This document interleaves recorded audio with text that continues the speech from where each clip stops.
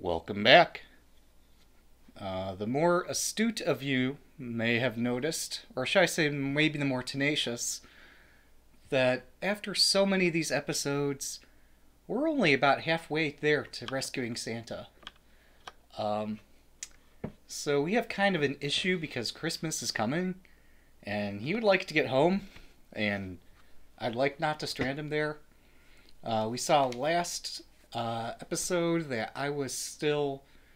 Well, I had switched tact from let's solve everything in Kotlin to let's just try to solve everything. And the most effective language I have to experiment quickly is Scala. I mean, yes, I could do it in some other language. Um, could probably do this in Ruby or Python without too much hassle. But the goal is to learn something, not just to solve the problems. So, Scala it is. Um, so here's our calendar. Today is the 23rd. It looks like I have quite a few of these solved. Turns out we're still on day 12. And day 12 here is the n-body problem. And it's not an easy problem, but we can still find a way to solve it. So, I got thinking, after my last session, as much as I do enjoy solving these problems, as much as I do enjoy solving it all together, one thing you guys don't so much appreciate, and I don't like narrating too much, is the addition of boilerplate code. Code which exists solely for the purpose of being filled in. So, to show you what I'm talking about, I have gone ahead and downloaded sample data for problems 12, 13, and 14. So that's my source main resources as my sample input data. And I have generated some really lightweight skeleton code based on a brief reading of the problems. Subsequently, I have also gone in and given some thought to the structure of my project, just from a perspective I want to learn as much Scala as possible while doing this. So we take a look. Here's what I've been up to recently. You remember every time I would have one of these int code problems, I would go ahead and copy the computer from an int code problem into another int code problem.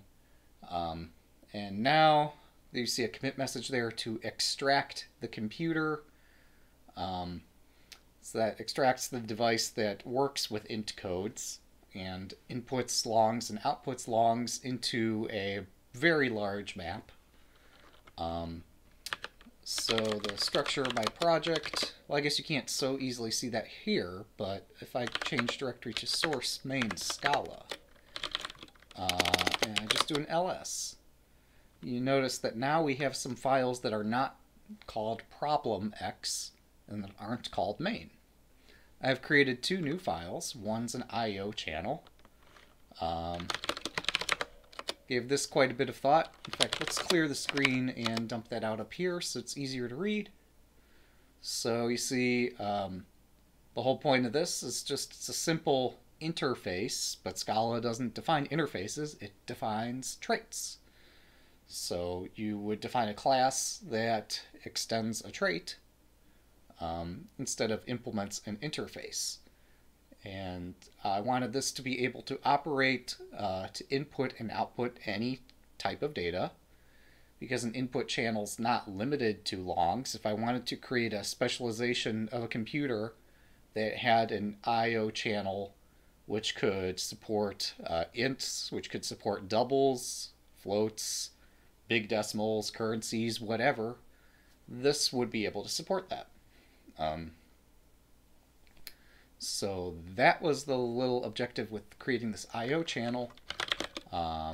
Separately, I created computer.scala. Should look pretty familiar. I renamed execute to run. So let's just take a look at computer.scala with all the syntax coloring here. So we've always had a method step, or always had a function step, and I created a function called run instead of execute. And this run will perform a step. Now previously that used to call a function called input, and you're wondering where did the input go? Because this step is supposed to take supposed to be able to accept an input in the event that an opcode is 3, and we need to read from the input buffer. The input buffer is no longer a parameter of step. Well, how is that achieved? And by the way, run here still does what it always used to do. Or rather, does what execute used to do. It would keep executing until the program halts, and we detect a halt by keeping track of what the old program counter value is and determining whether step returns the same value as the program counter. I could probably turn that into a one-liner if I were to say if address is not equal to step. That would be smart. But, you know, this is readable, so we'll keep it for now. In the event of a opcode of 3, now we call channel.input. Well, okay, where's the channel? The channel is now a member, is a parameter to the computer. It's simultaneously a member of the computer, but I didn't really see a better way to have a thing subscribe to inputs and outputs. And it's not like during the lifetime of this computer I'm having it switch which devices it's attached to.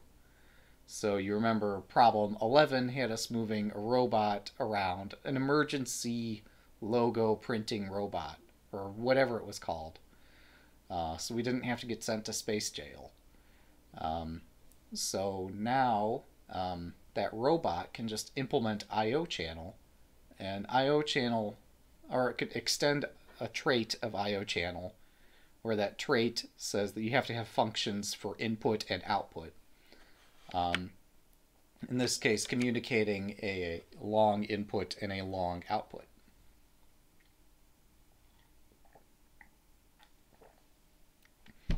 So, in the event of an opcode 3, at this point, we would ask the IO channel for its next input. So if you have a robot that's moving around on the surface of the ship, it would read the color of where it's at on the ship. And that's the robot's responsibility to keep track of the ship and all that. All this int-code computer has to do, like a processor would normally do, is just be able to subscribe to inputs and outputs.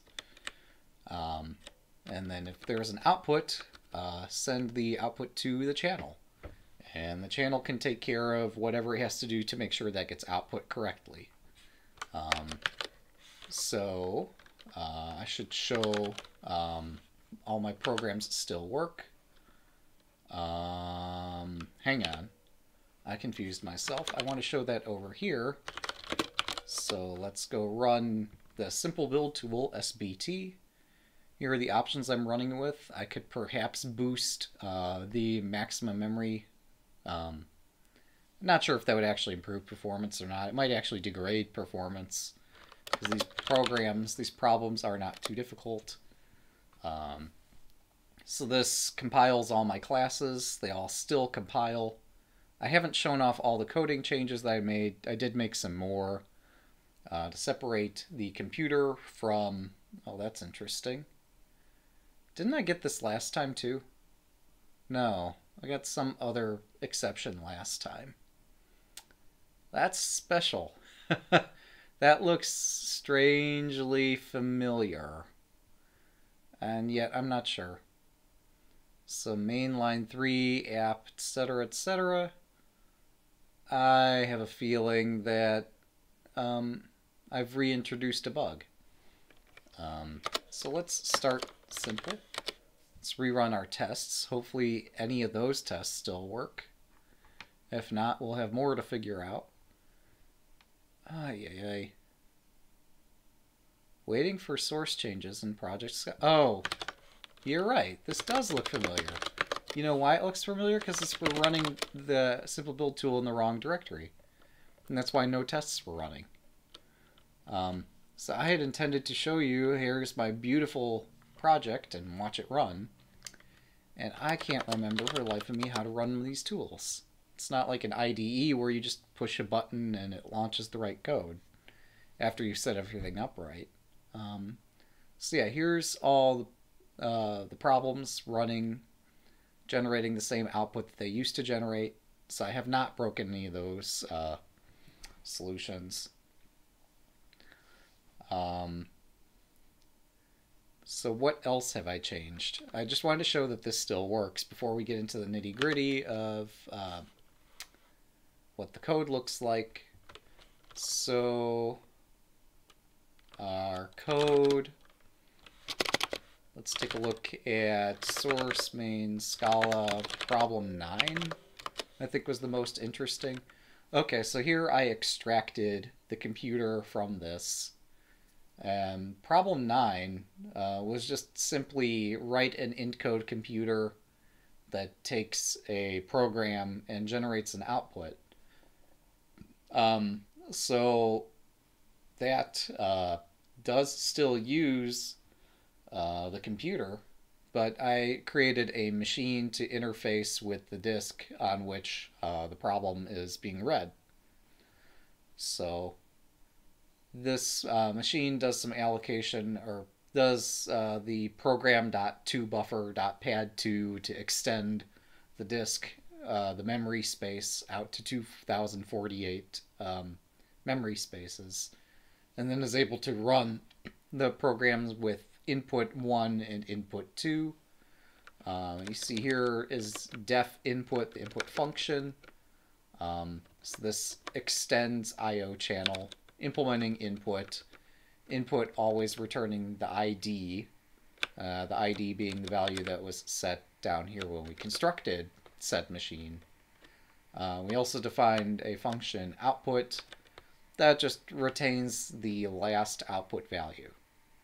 Now note, when I was first implementing problem 9, they gave a sample input, and I didn't entirely get the significance of the sample input, and now I do.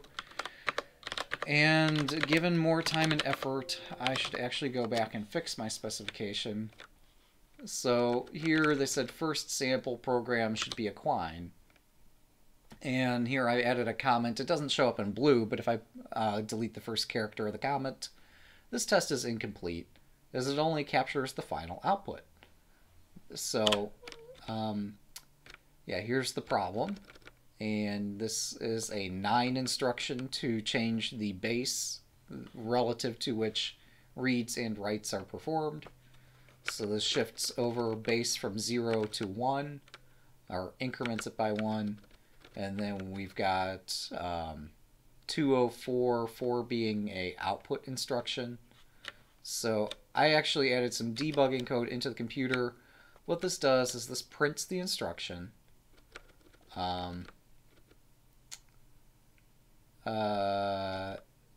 This prints the instruction with a relative base of with the base of whatever the base happens to be equal to. So the first instruction incremented the base from 0 to 1. This says print the value at memory of base minus 1. And then this says we're going to increment 1001 is add in immediate mode. We're going to add the values at the point is I added some debugging code to help explain what this does. And this is a Quine. It just iterates and prints out instruction or memory 1, memory 2, memory 3, etc. Or really this is address 0. So it prints out address 0, address 1, address 2, and the values that are contained inside them.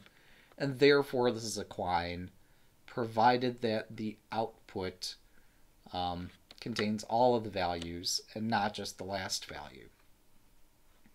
And this does still need 1010 memory addresses to perform this operation.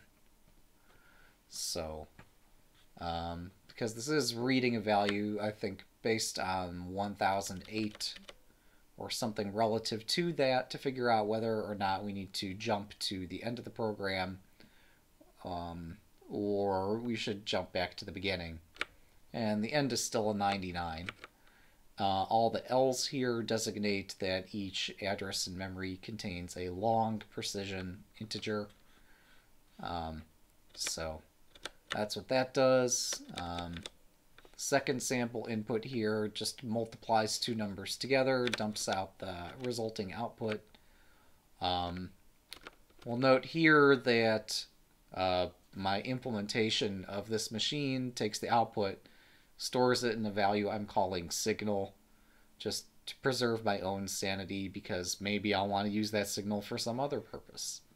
But perhaps I should just rename this to output. And third is just take this value that's very large, put it in memory somewhere, and halt. Or, I'm sorry, read this value out without even storing it in memory. Just read it out. It's a 16-digit number. And yeah, so that still works. But now my computer is separated from the machine. Can be tested independently if I so choose to test it. Probably I should write some tests for it, but I want to get on to solving all the problems that I can, and we're still on day 12 with like 1 day to go. So the other thing I separated, so here's the 11 spec. You remember last time I was in here, this was the emergency logo printing robot problem, where you say I'm going to have my robot print a color, define what direction it's going to turn, and then it's going to step forward. So it's going to print white, turn left, step, black, turn left, step, white, turn left, step, white, turn left, step. At this point it's back where it started. So I assert that in my test, can my robot observe the value, the color value of the space it started upon, and then have it print out the rest of its steps, and then assert that the map looks the way that it should. I changed some of the parameters to robot here so it could start anywhere I want it to, so I have it start at row 5, column 5. It's going to have a simple program in memory, which is just 99 halt, which is fine because I'm not using the computer to drive this test. This test is just exercising the robot, not the computer. So this is being forced to step, despite the program in the computer just being a halt. I'm going to make the robot step anyway. And what does that look like in terms of the robot spec? The robot has pretty much the same parameters it used to have. It still accepts a buffer, still has a row and column start position. I made these non-defaulting so that every time you call a robot you have to say what X and Y it's at. We could still have its default orientation be face upward. Still have this ugly mess where we have a map, which is the set of all positions that the robot's visited, and then we have the hole, which is a 2D representation of that same map. So yeah, it's pretty ugly. Here's the step function, which just calls output twice in succession, in keeping with the problem specification. Here we have the input function, which says get the color that's out of the map, or if it hasn't been painted yet, assume it's black. And there's still the instructions for how does the robot move. Introduced a new function here to run the robot, which simply runs the program and then returns the robot. So this is a fluent builder pattern, although it's mutating this object, so it's got a stronger coupling than just a normal fluent builder would have, but that's okay. or it's got a tighter code coupling because this is causing side effects, but oh well. Um,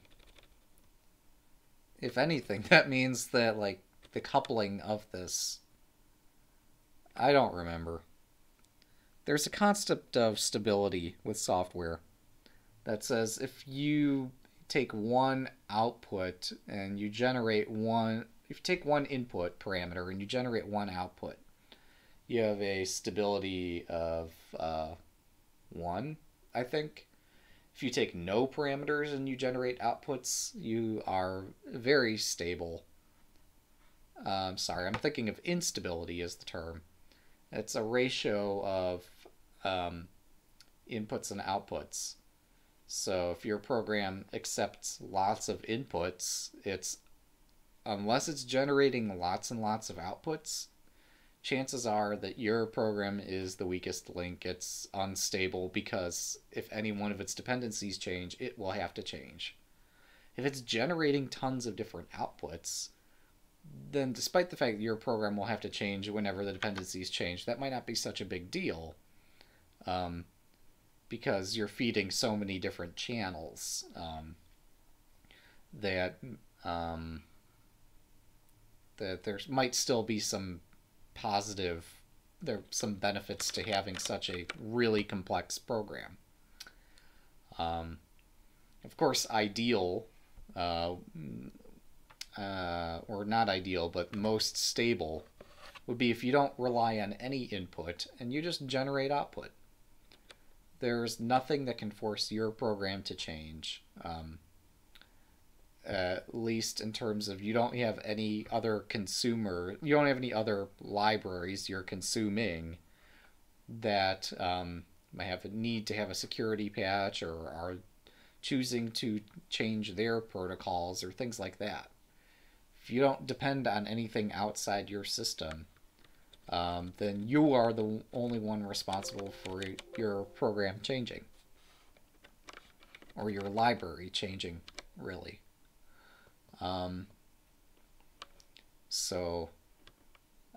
We note that the computer, the IntCode computer here, has one input, the I/O channel.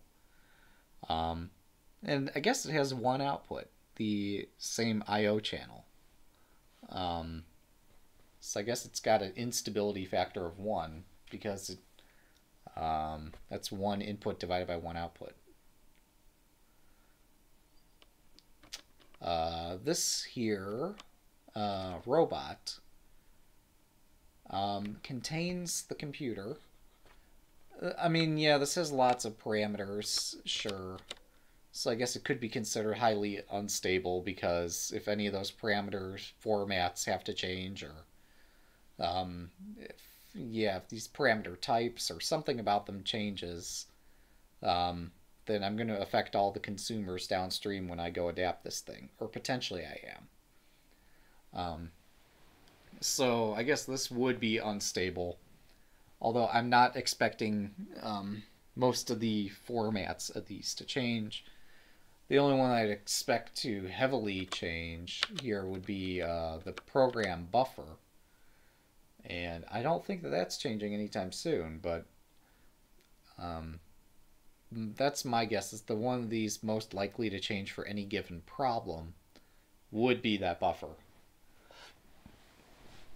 So if suddenly you had to support some new data type inside the program,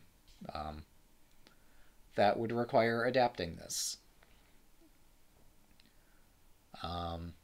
Yeah, the I/O channel could change, but we've seen that the I/O channel is fairly trivial anyway.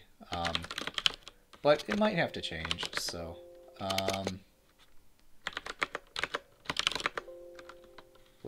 source main Scala I/O channel. Yeah, so that's what that looks like. Let me go... Don't necessarily need to mute this, but it is kind of noisy. Alright. So, yeah, that's what an I/O channel looks like. I'm really suspecting that will stand the test of time because I've already refactored it more times than I need to. I did learn about traits. I trying to remember if generics are called mixins or just called generics or what the deal is there. I did spend some time looking into. I wanted this I/O channel to be able to support all algebraic types. That was ambitious. There really was no immediate need to go try to support that. I was just curious, like, if I wanted my program to be able to support ints as well as longs, as well as short ints, as well as chars and other symbols and types and stuff. If I wanted it to support that, I would have to be able to change a couple things in my computer. The I/O channel itself is resilient to that because now it has a generic type of A. So it really falls to having a computer that would support this concept. And the problem here with the computer, you can see right there, some places where I say, if condition, return 1, else return 0. And then we're going to write that 1 or 0 into the memory. Well, we need to define 1 for the data type that you're dealing with. And that algebraic type might not be an int. It might not be a long. It might be a fraction. It might be who knows what. But I started looking into Scala Z, library add-on to Scala. Has this concept of a 0. And what's eventually coming down the pipe is a set of 2 different libraries, Scala types and Dotty. And Dotty is going to be promoted and be Scala 3 when that comes out. And hopefully it will offer a stronger typing system, or I am not so familiar with Scala, but it's had quite a learning curve. I think there are some rough edges about the language. This is at least one of them that I can't say that I have like a numeric type and trust me that the numeric type has a concept of 0. I've tried several different ways to implement this and I just can't get it implemented. Even for, like, if I'm typing in capital L long dot 0, my compiler is confused as to what that is. Not that I need it for this implementation, but I'm just saying if I were to try to say numeric.0 or something.0, where something could be resolved using generics in my type system, and let's see. And why is that so important to do it that way? It's because if I were to try to genericize the computer here and say that it was to take some A which derives from some other type like int, for that to work, I would have to be able to, from A or from int or some other way, I guess, to be able to define what a 0 and a 1 are. One way to do that, if you're to do things the Java way, would be to provide in your method signature, here is an instance of an A. And then you could interrogate that instance to ask it, hey, what is 0? Hey, what is 1? Your class type, your int, would have to have some sort of convenience methods to be able, or singleton methods or something like that, to be able to return, here is a 1, here is a 0. And if you're not going to use the built-in int type, then you can extend int, maybe, although I think int is sealed. That might be another point. I'm not sure. But at this point, that's like I'm getting way too down deep in the rabbit hole of where Java is today, where Scala 2 is today, and I'm looking and seeing that developers and the authors of the language alike are commenting, just wait for Scala 3, or if you can't wait, use Scala types. Scala types being a specialization. Also, Dotty has merged Scala types in. So if I'm feeling particularly ambitious, I would look into, and I have started to look into, and I don't need to finish looking into because this will be ready by next fall, how I would integrate Scala types and or Dotty with SBT. Um, and I would love to spend more time looking into that, but at the same time, Christmas is this week. I would like to try to solve these problems. So I have a roadmap as to how I would eventually be able to use Scala types and or Dotty or Scala 3 to solve the problems that I struggle to solve today. Um, so that was the ridiculously long tangent of stuff that I've been up to since the last stream. So you're curious probably what my boilerplate code is for the n-body problem, day 12. Oh, wait, can I navigate this with just the up and down keys without it jumping? I don't know, it still jumps, but yeah, I still need to look into that. Day 12, the n-body problem. The space near Jupiter is not a very safe place. You need to be careful of a big distracting red spot, extreme radiation, and a whole lot of moons swirling around. You decide to start by tracking the 4 largest moons. And we did look at this problem yesterday, so I'm repeating the description. Perhaps you haven't seen the last session, so I'll just reread this. After a brief scan, you calculate the position of each moon, which is your puzzle input. You just need to simulate their motion so you can avoid the moons. Each moon has a 3-dimensional position x, y, and z, and a 3-dimensional velocity. I'm finding this on the right a bit distracting, and I want to boot this up anyway, and I want to split that pane. What is printed on the bottom of beer bottles in Minnesota? Open other end. Nice. All right. So each moon has a 3D position and a 3D velocity. The position of each moon is given in the scan, x, y, and z. Simulate the motion of the moons in time steps. Within each time step, first update the velocity of each moon by applying gravity. You know, I should show you at this point what I've been up to. So I have created a spec, and my tests are failing.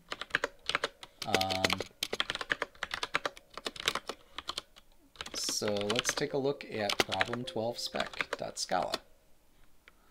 So here you got moon 1, moon 2, moon 3, moon 4. This is why I said by writing boilerplate code is I did create a class called moon.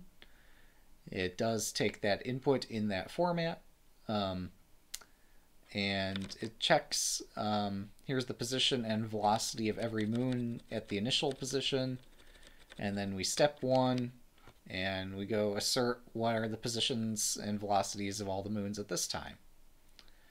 Now, here you would normally prefer to have a unit test to split up your problem into smaller problems.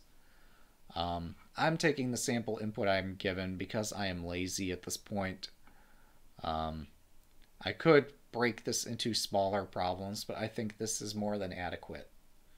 And if I struggle simulating single steps, then maybe I will define a simpler system of moons that maybe has 1 or 2 moons and verify that it does what we expect.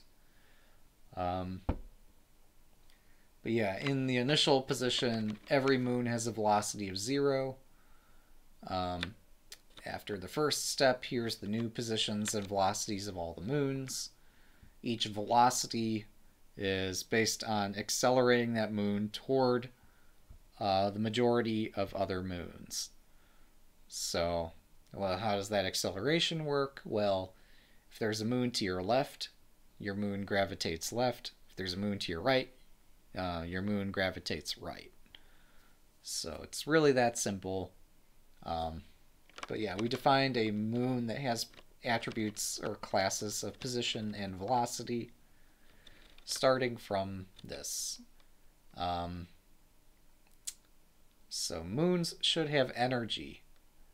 So a moon's energy is equal to its position times its velocity, or the magnitude of its position times the magnitude of its velocity, which is kind of a weird definition for energy, but we'll run with it. Did I find the defect? Yes, I found the defect in my chess program. It was self-inflicted. It was something I'd coded into the endgame code. I'd link to the video, but I'm not prepared to link to it, so we'll just say we linked to it. So I defined my test, and my test is failing as seen above, and the line at which it's failing is after step 0. So we're going to go in and fix my problem to go implement the stuff. And again, by boilerplate code, you see here I wrote a regex, and the regex parses the input, and I could write a tester for the regex, you know, if I don't trust the built-in regex library for some reason, or if I don't trust my ability to use it. Although I did separately verify this on regex 101, and that was good enough for me. What stumped me at first is that a number can begin with a negation symbol, a minus sign. So now we handle that. And so I've got a position which consists of x, y, and z, and find a method sum, which is, yeah, just deal with this being super weird. We got dx, dy, dz. Again, we got a sum, and if we want the energy, it's the sum of the position times the sum of the velocity, even though in the real world that makes 0 sense. Everybody knows that the energy of a system is determined by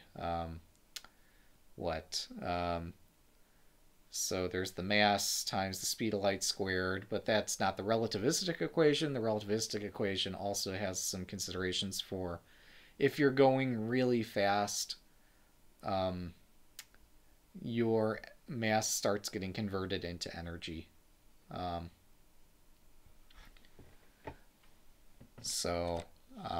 We're not dealing with that particular equation at the moment, nor are we dealing with Kepler's third law of how planets or moons attract each other. So I'm just observing here that we've got a moon, and it reads the input in this regex format and takes groups 1, 2, and 3 from that input, and that becomes the new position, or the initial position. This is declared as var. This is a variable. This is a value. The difference between a value and a variable. Actually, this is fine to keep this here. A value is a constant. A variable varies. That's the difference. We've got a function energy, which just multiplies the position and the velocity together. And here's the interesting thing, is step, which takes some moons and steps. And so I think this is where I've got to fill in the interesting part of my program. Problem here asks, at the end of your simulation, what is the energy of the system? Right? Did I read that right yesterday? Yeah, what is the total energy in the system after simulating the moons in your scan for 1,000 steps? So that's why I created a function here called step.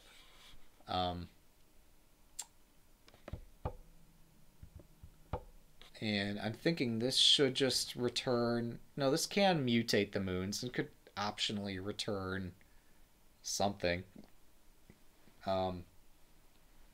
What even would I want this to return? So if I've got a sequence of moons, is that sequence of moons, is that going to be a member of my problem 12? I guess if it doesn't have to be, it shouldn't be. It's like here I define take all the inputs in the file and instantiate moons based on those inputs. Convert every like angle bracket, x equals this, y equals that into a moon. And here we define a function, or we implement step and then compute the energy of the system. So this doesn't have to return anything, does it? That's fine. So the problem on the left explains that how do you go about computing the new step? Where is everything located after a step? Well, I did explain this a bit earlier, but to apply gravity, you consider every pair of moons and change their respective velocities. And after all the velocities are changed, then apply the velocities. If two moons are in exactly the same x position or y position or z position, then there is no gravitational shift on that axis. But normally there would be some kind of shift. So, moons for each. I think this is the way to do it. I don't remember. At this point, I do need to look up even the most basic syntax of Scala. Because I'm a noob. I'm not claiming to be some Scala expert, despite having written a fair deal of code. Yeah, so sometimes, like, I find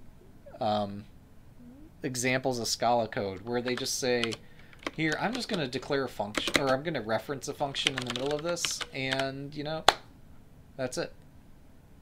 I'm like, okay, great. No, I really needed the value of the moon, so I need to declare the value somewhere within my scope. So a cleaner solution, or an easier to understand solution, would be for moon in moons, do the following. And we're going to call this for moon 1 in moons. And we're going to have a for moon 2 in moons. Right? This is stupid. This is not what I intended. How I know that is because there's a method called combinations in collection in Scala. So for each pair of moons, we need to apply a thing, right? Moons.combinations 2. In fact, we've used combinations in a different program. So rather than have to go write logic for determining am I using the same moon twice in a comparison, not that I'd even have to write that, but for my own sanity I'd want to. Yeah, I don't know.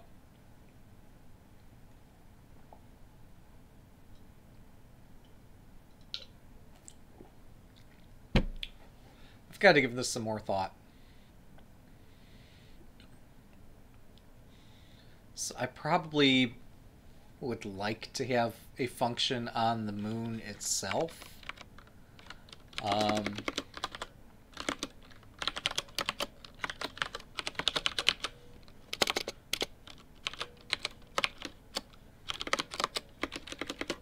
But step is the wrong word here. Accelerate would be more appropriate. So this would just change the velocity of a moon. This would not actually perform the getting of the next position, which could be done separately. I could create a thing down here. Move is equal to, and then I could define in here. And you don't have to indent your code this way. You could format it however you want, but position is equal to position of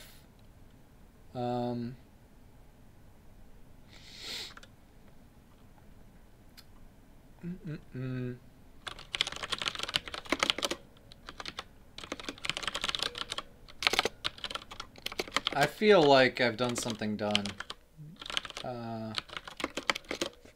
Because this is not the most concise way I could have written that. But okay, we've got a move here. My code doesn't compile. Whoops. Oh yeah. This isn't like a header file. I do actually need to give my parameters names. Alright, not found. Value dy. Right you are. Yeah, so if I were to define a plus operation on position that accepted a velocity, that would be cleaner than what I am doing this instant.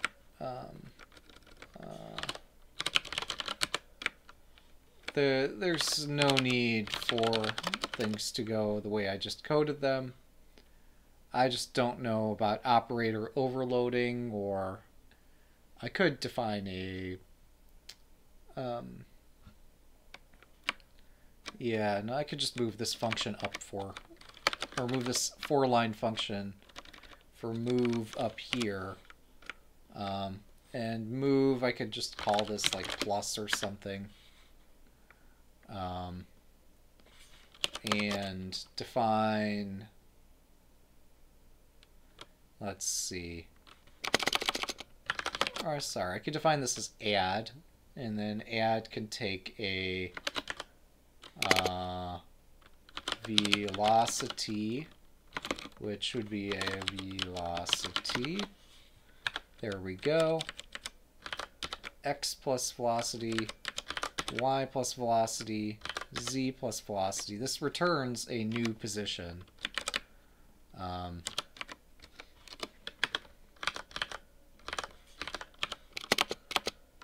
There we go. So what have I broken this time? Not found, value position. Wait, var position is equal to position. I feel like I've done something terrifically dumb if this doesn't compile. Should I just put move back where it was? Not found, value parser. Where'd my parser go?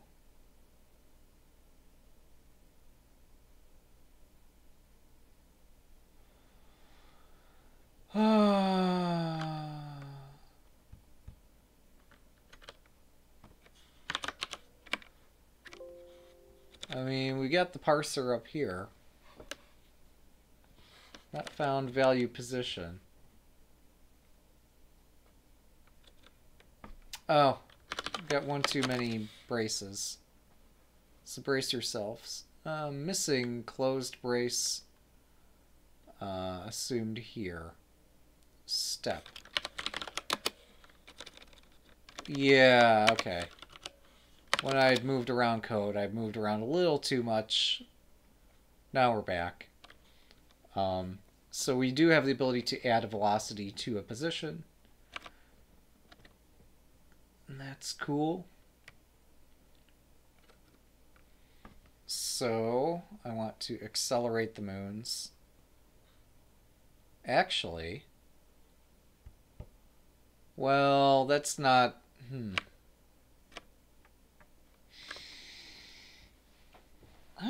No, I'm sorry, I do have a class moon. I'm confused.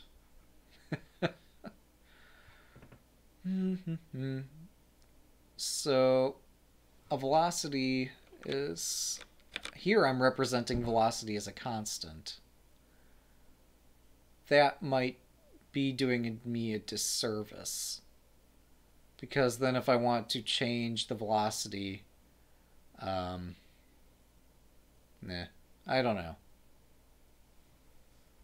Don't know. No, if I'm going to create an entire class for this, I'm going to make it a case class. If I wanted this to be simply just 3 members of the moon that are dx, dy, dz, I would declare them that way down here.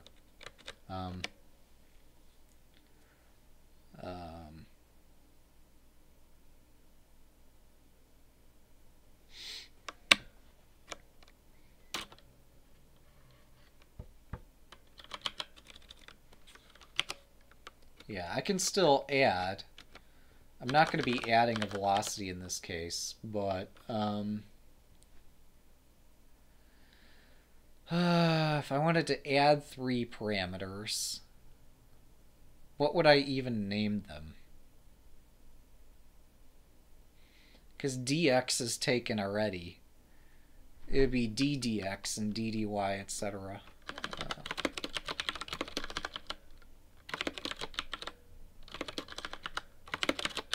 There we go.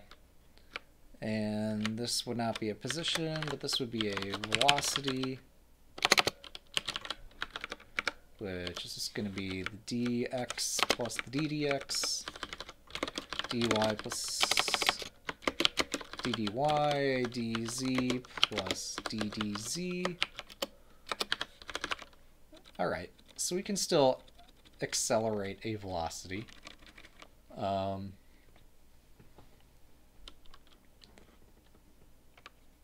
So I did declare this as var velocity, so it can be reassigned.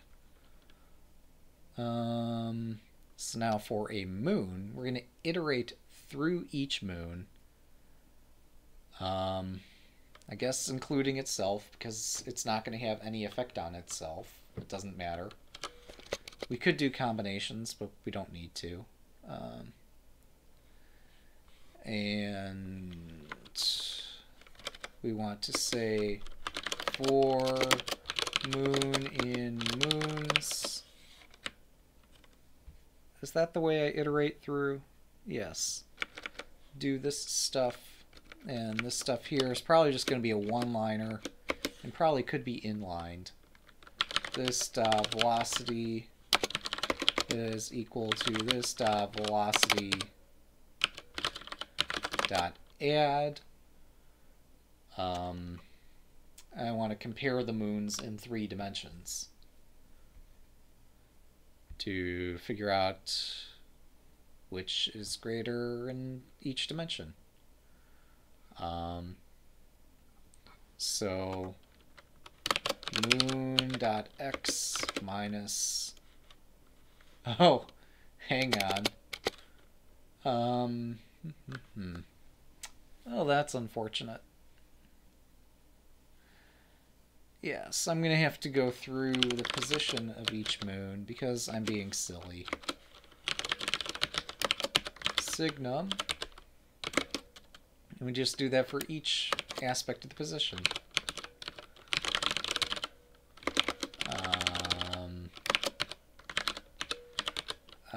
Now we start to see the folly of my data structures.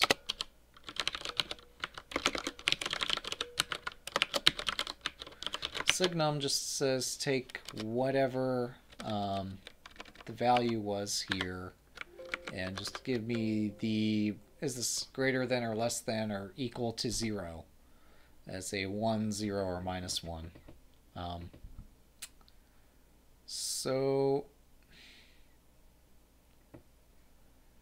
yeah, that would accelerate the moon for each moon, and step is going to be for, well, hang on, we need 2 things to happen in a step.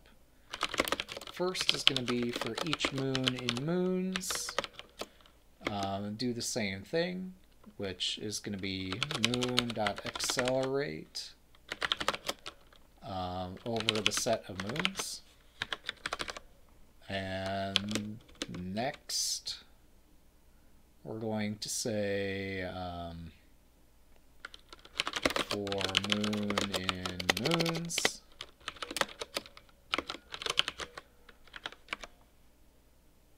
oh, well, okay, there's surely a more succinct way to write all this if you're not being silly, but that's okay.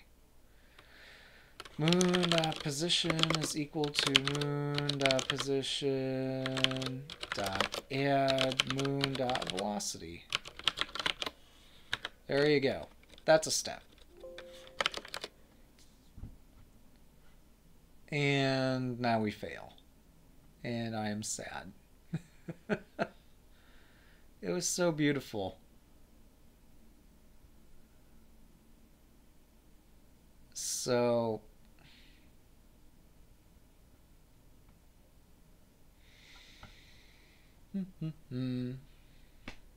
I'm confused.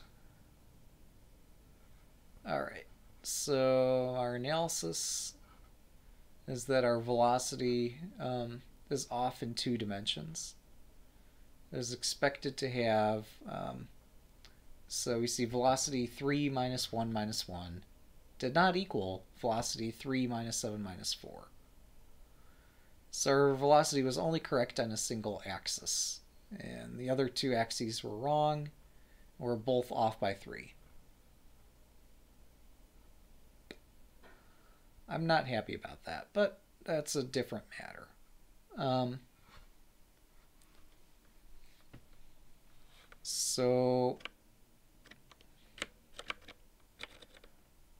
And I would think that the velocity carries from step to step. So once all gravity has been applied, apply velocity, simply add the velocity of each moon to its own position, etc., etc. So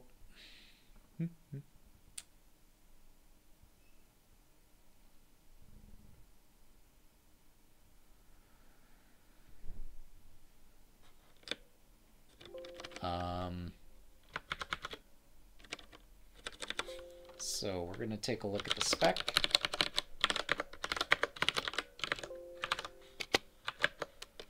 The spec is failing at line 24, which is the assertion of, oh, that's interesting. The first moon's velocity is wrong, but its position was correct. How did that come to be? So in our sample input, yeah, the first moon was the leftmost moon. Because it's leftmost, its velocity should be +3. Did this moon have any initial velocity? I don't think it did. Did I misread something? Suppose your scan reveals this stuff.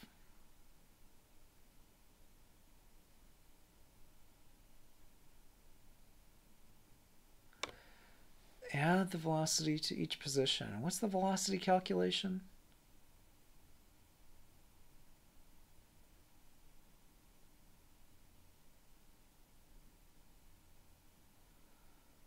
How can I get a velocity equal to -7 after a single step? That doesn't make any sense.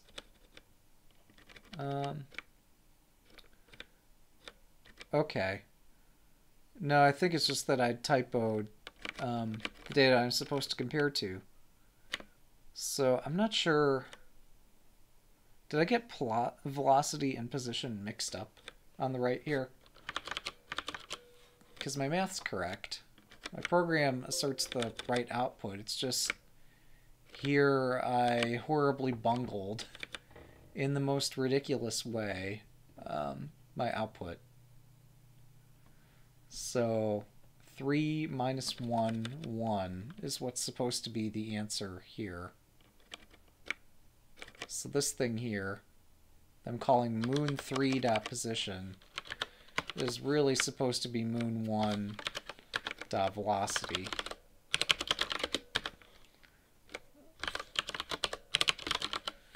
So yeah, if you can't get your program correct, just change the specification to match what the program's doing. It's brilliant. I can't believe, well, I can believe, but I'm disappointed that I got this so wrong. And so this is going to be moon 2's position and velocity. And the reason I was so astonished by this being wrong is because I had double checked this, thinking that it probably could be wrong. And I did something to try to keep it sane, and whatever the heck I did, well, could not have been more mistaken. So we're just gonna pretend that I did this. I typed the boilerplate code correct the first time.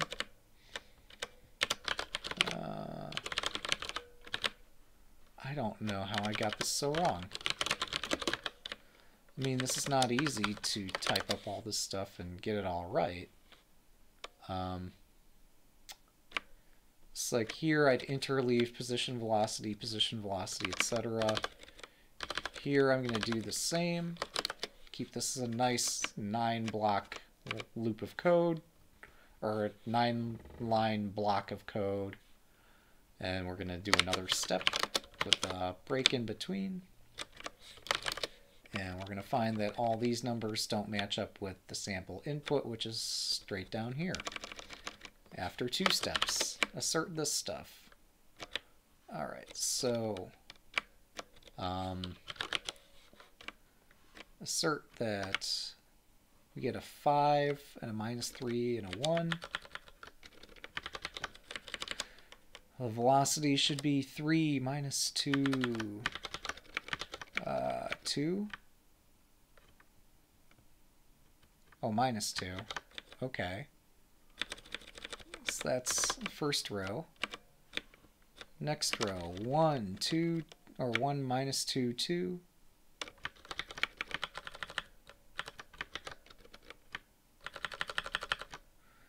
Velocity -2, 5, 6.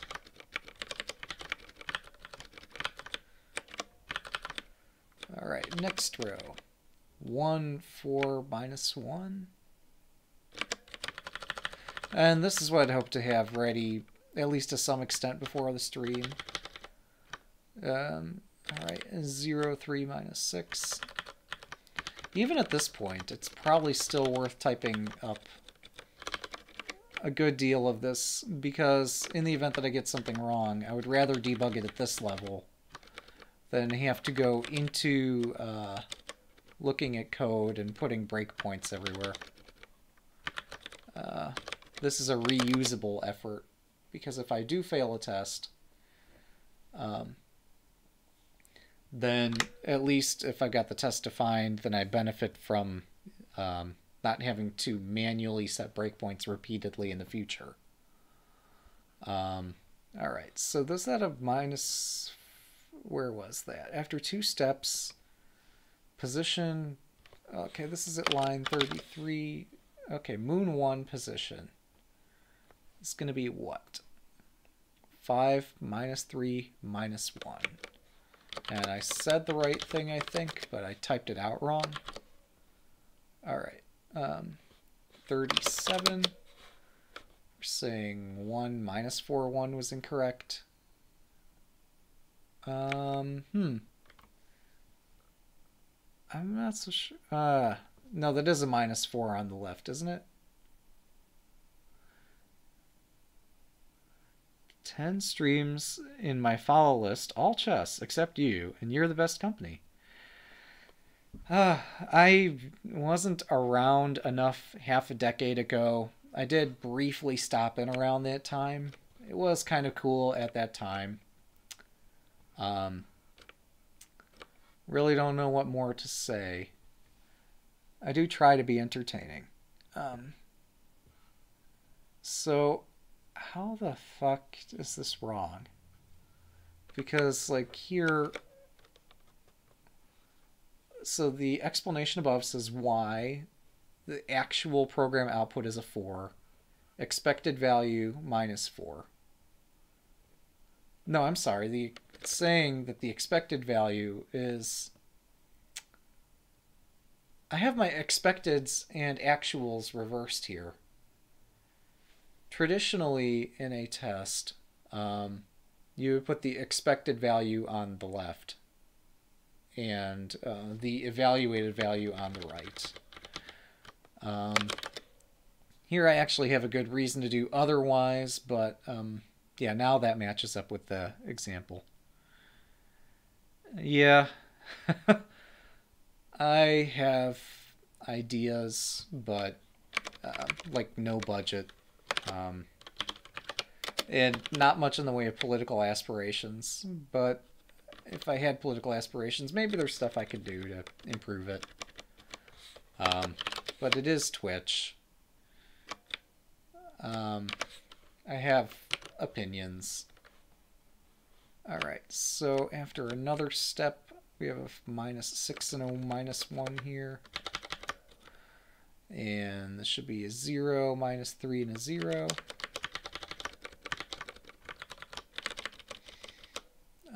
That should be 0, 0, 6. And yeah, I wish I were around more. Because this is kind of fun to do. I do need to get better at having a consistent schedule. And I say that, and at the same time, like, I don't know. If I were in full control of everything, I would... I'm sorry, if I had a stable everything, if I had all the resources in the world, yeah, I would have a consistent schedule. And we would make this great, and we would make this not just me, but about a community of people. I see that there is such a programming team on Twitch. They call themselves like live coders or something.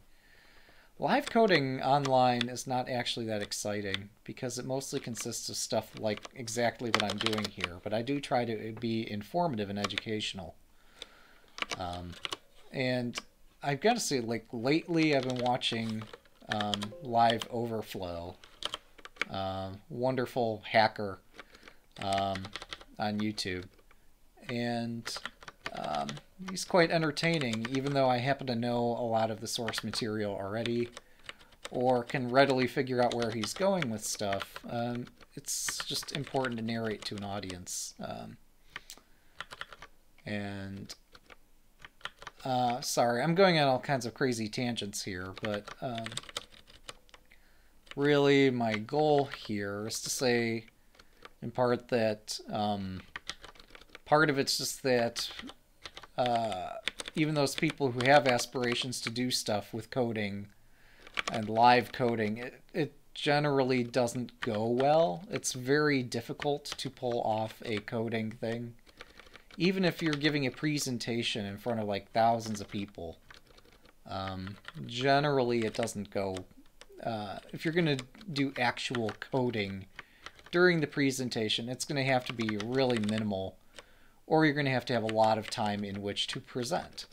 And online, we have the advantage of being able to use a lot of time, but that doesn't necessarily help either, because you spend half the time talking to the audience and the other half not getting very far with the code because coding's hard. Let's see. 4 years. I followed you. You knew you were in Twitch for probably 10 months before. You do a lot of the same things in spare time with less company. Yeah. Yeah, Tebow is top tier coding. That said, like, I'm also a musician, so there's a lot of people who do coding online that will just have any music playing in the background. And I have opinions about that, and it doesn't benefit me to have opinions, so I don't voice them. But oh my goodness.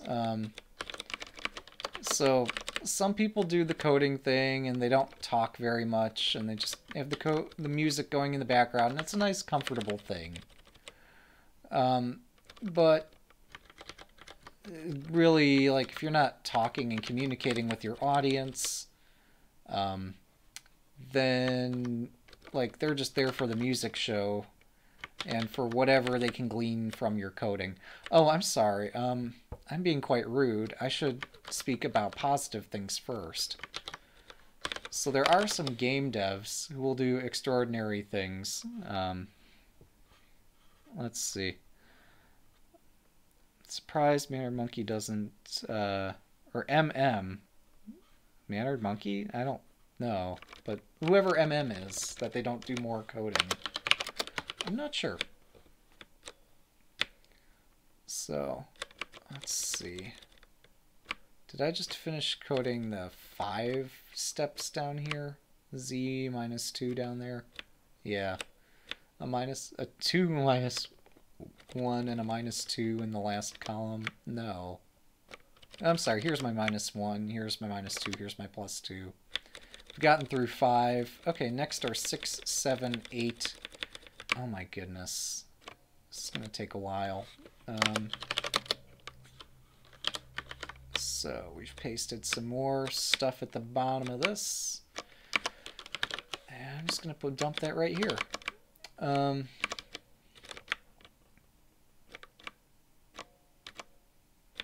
Let's see, a minus 7. We can do that. So speaking of positive things first, because those are the things people enjoy focusing on. Some game devs do really cool stuff. Like, if you're not doing coding, you can actually get a lot achieved. It's much harder to achieve useful things with coding while you're trying to communicate with an audience. But if you're doing game development, you might be able to show off incremental progress, the way that is very difficult to do with coding at the moment. It's much easier to demonstrate a game being exercised than it is to have to write up the same way that if you were to write an essay, you're going to spend a lot of time writing and not get a lot of writing done, especially if you're trying to multitask.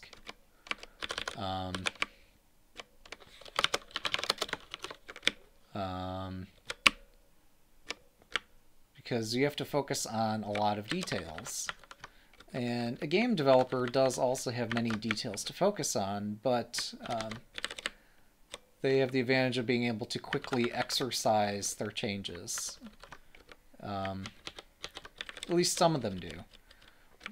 2 of them in particular who've done fantastic work with this are William Chyr, who's done his game Manifold Garden. Truly, it's an extraordinary looking game. I struggle to wrap my mind around it. I think Dark Twinge has at some point done a partial playthrough of the game. I don't exactly remember. But the game was Manifold Garden, and we were able to watch as he spent so many hours stressing out his game development tools, trying to produce this ridiculously detailed game.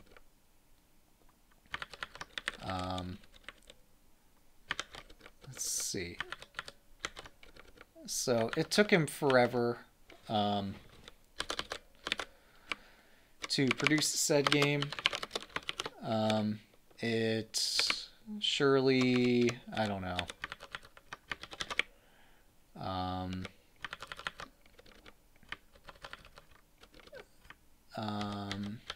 But no, we had the advantage of being able to see after each incremental change was made, he was able to test it out immediately. Get more or less instantaneous feedback. It was still a labor of love, and it took him an eternity to get the thing developed. But it was such an, I don't know. I'm not even sure I learned anything from watching it, other than just how dedicated some game developers are to their craft. And I don't know, I'm not sure what more to say other than support the developer, purchase this game. If I have strongly intended to purchase that as soon as it becomes available. I don't know if it's available yet. I've been swamped in coding and work all year. Oh, Mannered Monkey went to college for computer science. He's a tech at a bank now. Yeah.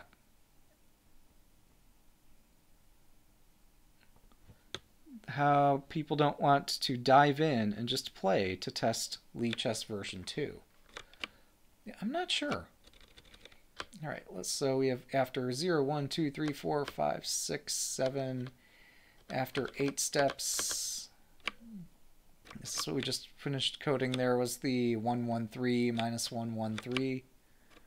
Yeah. Okay.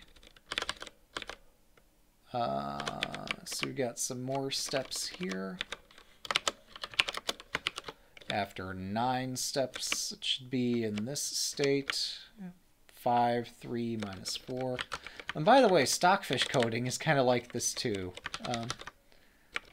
But not as entertaining because there's not the word problems, and because my presentation of this for Stockfish coding has not been particularly great. Being able to see the live feedback of the engine evaluating stuff is fantastic, but chess is not an easy thing to explain. These word problems in comparison make for better entertainment, but coding still takes a goddamn eternity. Do people enjoy coding? The answer is a solid no. But no, I should go back and focus on positivity. So let me talk about... So I've talked about William Chyr, C-H-Y-R. I don't know how to pronounce his last name, unfortunately. So another game dev who has done some fantastic work, whose games I have purchased with the greatest excitement, was Chubigans. If I have his name pronounced correctly, Chubigans. You've certainly seen my AI attempt playing his game, because I was using another game dev's library. So I was using Serpent AI, by another good developer. His passion for streaming on this is just like through the roof. I don't understand. And in some ways, maybe it's best that way, but he invented an entire library, Serpent AI, which is a collection of game tools that could play other games on any platform using a variety of open source Python-based tooling. Serpent AI was a fantastic project. It was the large... yeah, and I think I could say this. It rivaled Lichess in its ambitions. So if it's not the most ambitious project ever, it's certainly like way, way, way up there. It was too ambitious for its own good, unfortunately. And people's expectations of it were too high for just the complexity of the code that had to be maintained to actually implement it.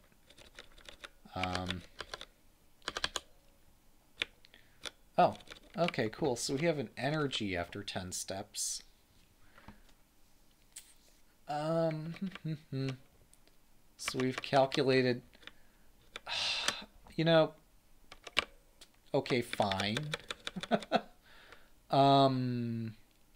Do I have the concept of energy on a moon? I'm not sure that I do. Yeah, I do. Def energy is equal to this weird thing. Okay. It would have been nice to decouple this energy test thing from everything else, but...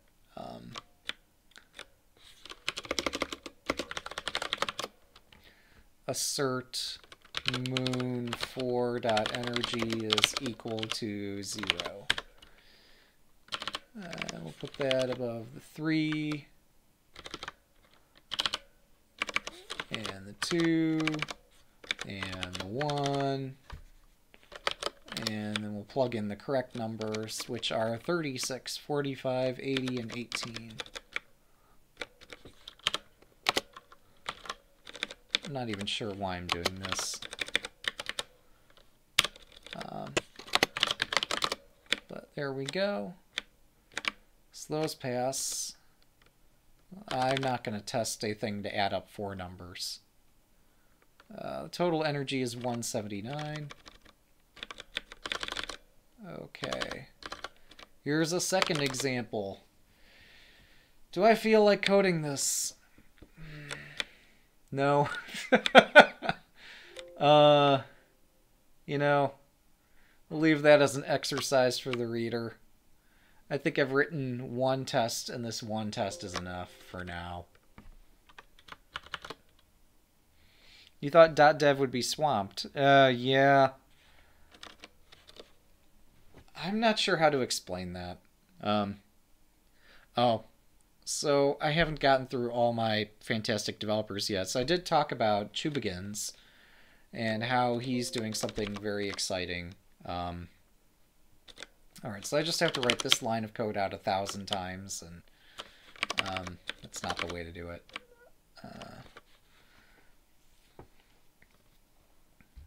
Alright, so probably want to create a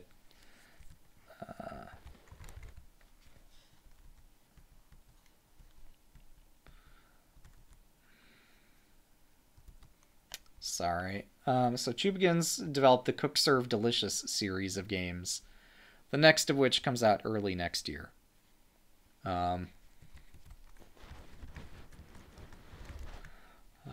So he would show us as he was adding sound effects and animations and wiring everything together with his game maker, whatever library he was using. That was pretty entertaining. So definitely one of the better, more entertaining, and also amazingly he got a lot of things done while he was showing off. So like, I don't know how he did that, but that was amazing. Whoops. Steps, type int. Oh, here, let's put in a default value. For, oh, I'm sorry, here we go. 1, 2 steps for each do stuff.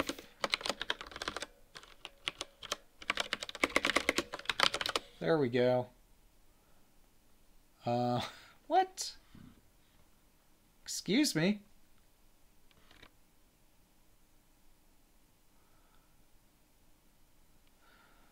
Oh.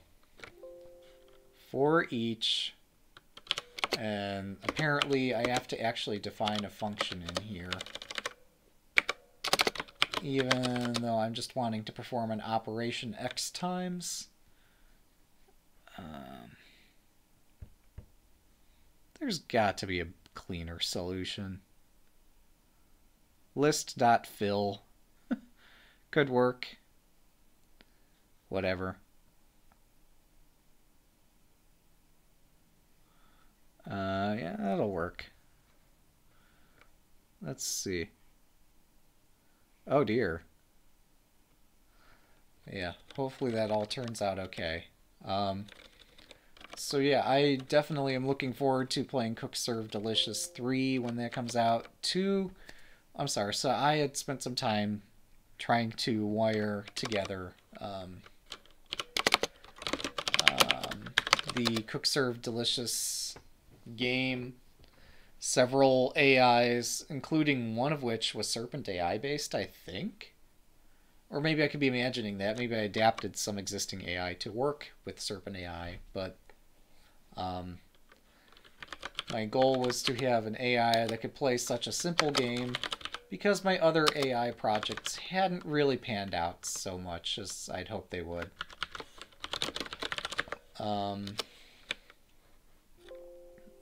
Okay, I don't remember the format of the input for this problem, so we're just gonna hope this works. Probably doesn't. Alright. So here's my sample input. Yeah, I want that as a series of lines, not as a make string. Here's a list of lines. So problem 12.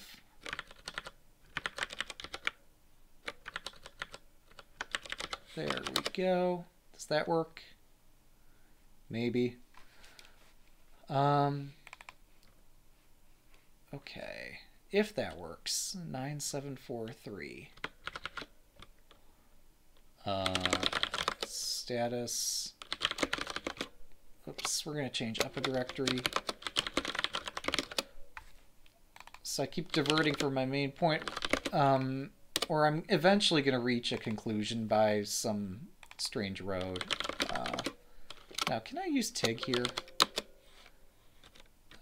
Stage changes. I forget how to stage more changes there.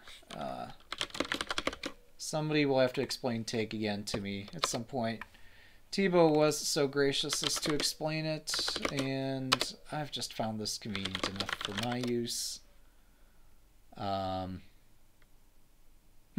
don't remember there being a project folder. Maybe there doesn't need to be. Maybe that's an error.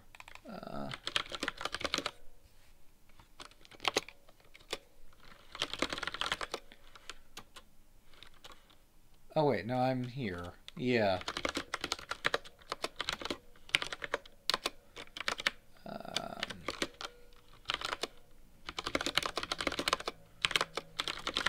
So where are we?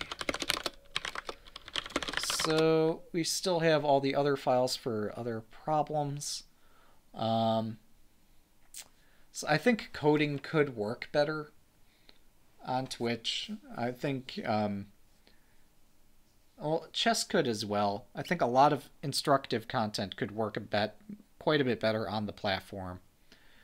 And I would be quite excited about participating in such a thing at a fairly good scale. I was going to say a large scale, but I'm not sure I could handle all that. But I think reaching out to many students at once is something that would be appreciated just by the community as a whole, not just by Twitch. I think MIT and their whole open courseware thing could benefit from this too.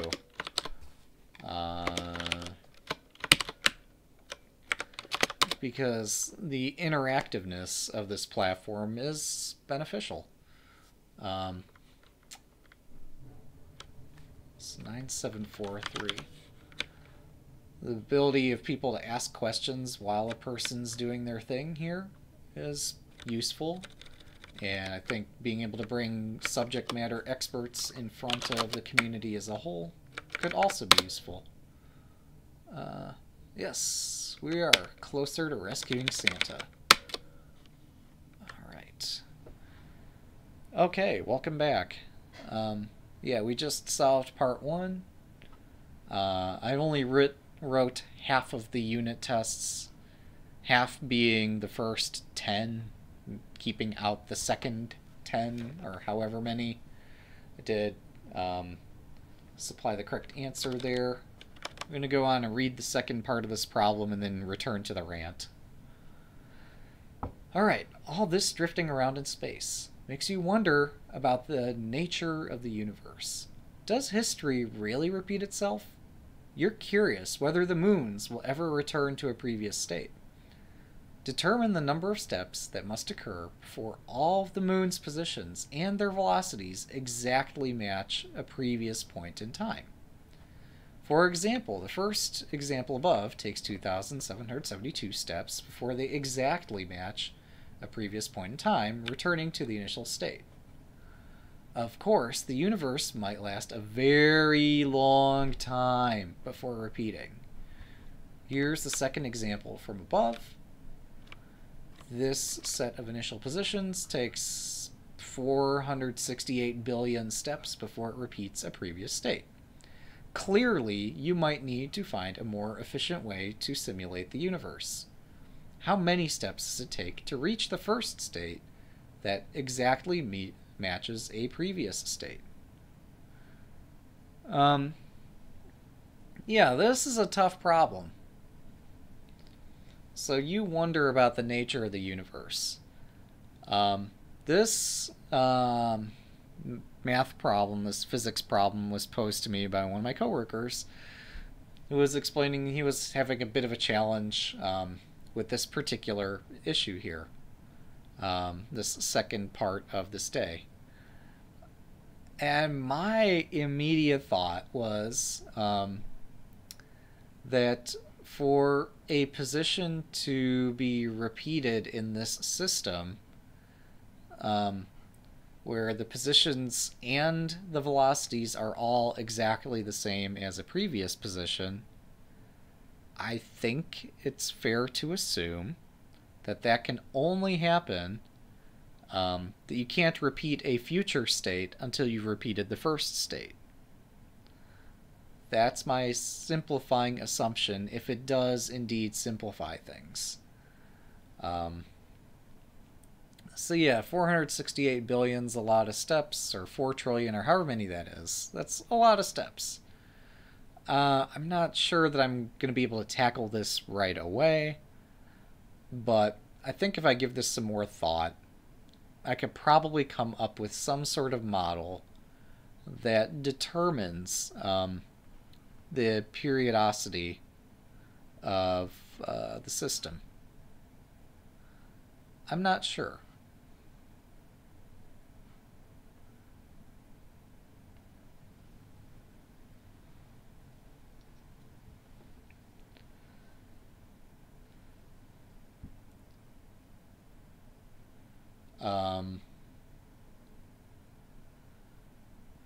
Yeah, this has been done by historical astronomers, and they are pretty smart.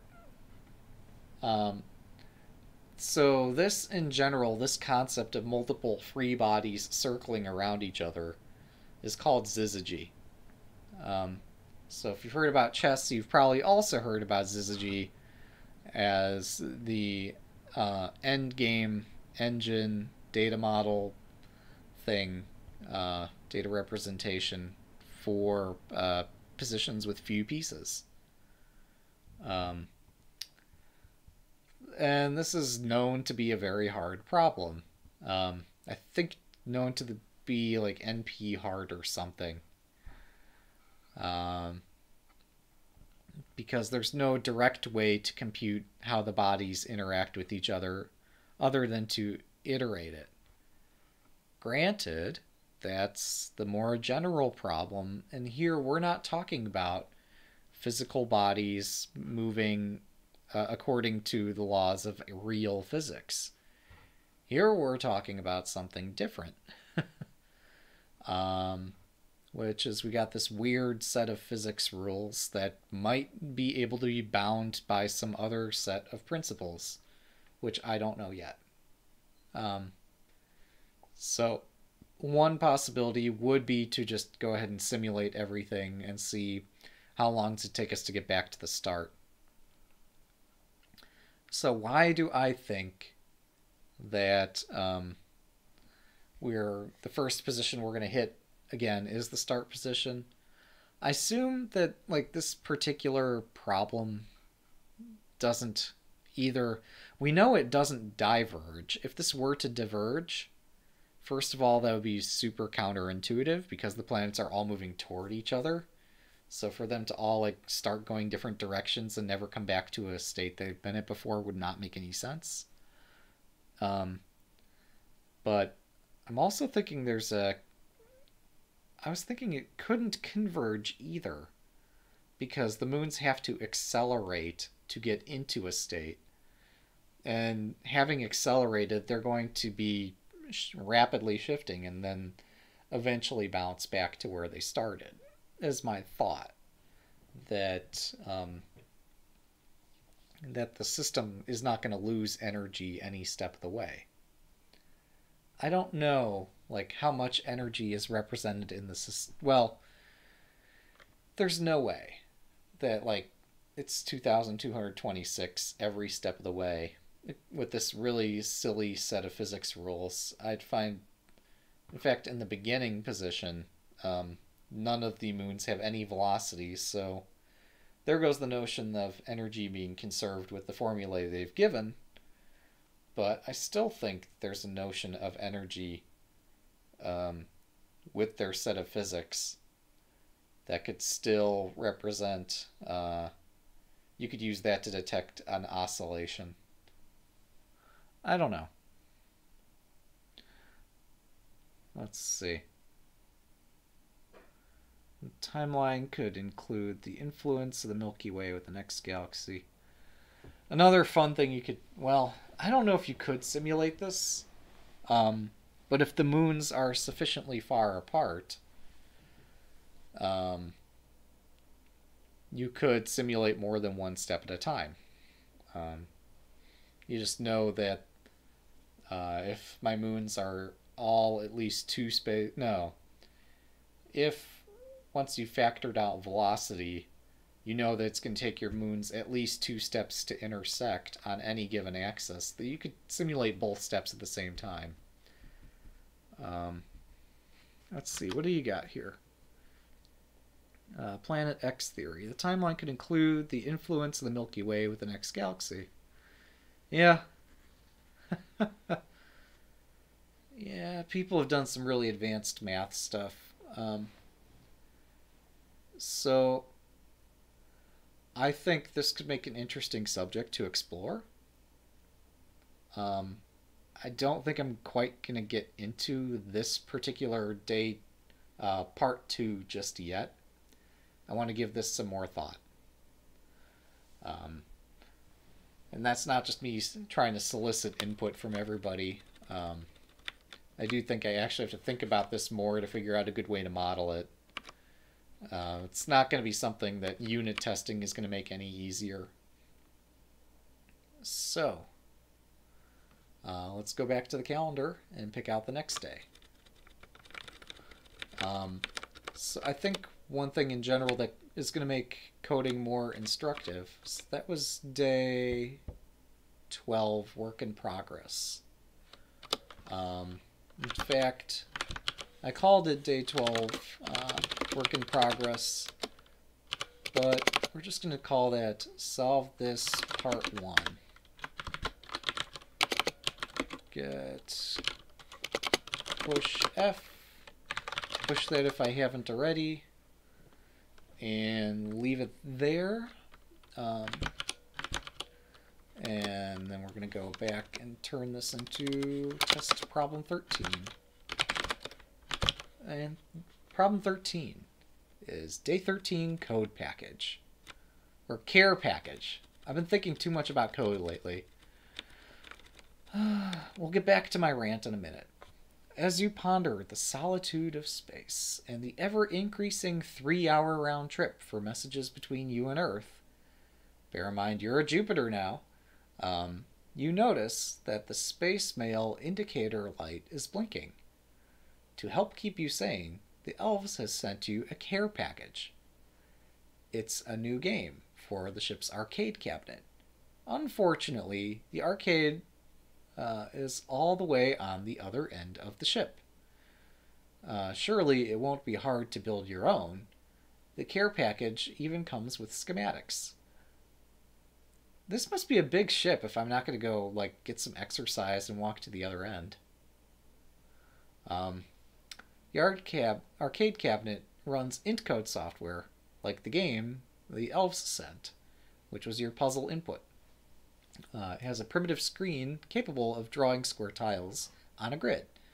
The software draws tiles to the screen with output instructions. Every 3 output specify an X, position from the left, Y, position from the top,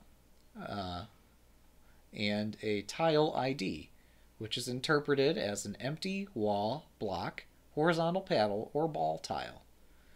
For example, an input sequence of output values 1, 2, 3, 6, 5, 4 would draw a horizontal paddle and would draw a ball tile. To start the game, how many block tiles are on the screen when the game exits? To begin, get your puzzle input. Alright, so how many block tiles? So we're counting the number of tiles that are 2s. So I've already... Wait, did they... Yeah. So there is a sample output here.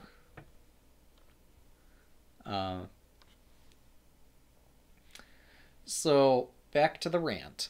I think this platform, Twitch, YouTube, whatever, could do better at promoting live coding sessions with authors. I'm not saying code's exciting, and probably a lot of people hate it and deserve to, because coding is about as painful as any other form of art. I do call it an art, because there's a lot of ways to do it. But as with any sort of thing where you have to generate some sort of artifacts, be that generating music, be that generating pictures, portraits, sculptures, statues, whatever, all that, that's hard work to generate products that, I don't know, that are not themselves generative. So, understandably, it's a lot of work to get things done, and because your attention's split on all those other things, you probably aren't also focusing, as I do, on trying to make the presentation of the material compelling. It's one of the things I try to focus a bit more on is, and maybe I don't do so well at it, I'm not sure. But try to make the presentation of this make some sense. And so that's why I created all this boilerplate code in advance of the stream, even though it did require me writing some code that normally I would write during the stream and just banter on forever about, here's me creating a robot, here's me creating an arcade cabinet, here's me creating a Intcode computer, and fussing about all the little details. A lot of streamers just either will have their music playing, or they'll be so busy fussing over explaining details that they don't get the work done, or the things that they do aren't they do get their work done. They do make small incremental changes, and the incremental changes themselves aren't on the scale that the viewer can really understand unless they are familiar with the project in the first place. So like when I'm coding Stockfish and making incremental changes to it, that's not really compelling because nobody can tell, like, oh, I changed a 3 to a 4 over there, here's what that means now. You have to be really deeply familiar with the software to begin with. So this sort of thing with the Advent of Code challenge allows people to readily catch up, especially if I can present the problem on the left, the live output in one of the corners, and the code that I'm working on somewhere on the screen. Yeah.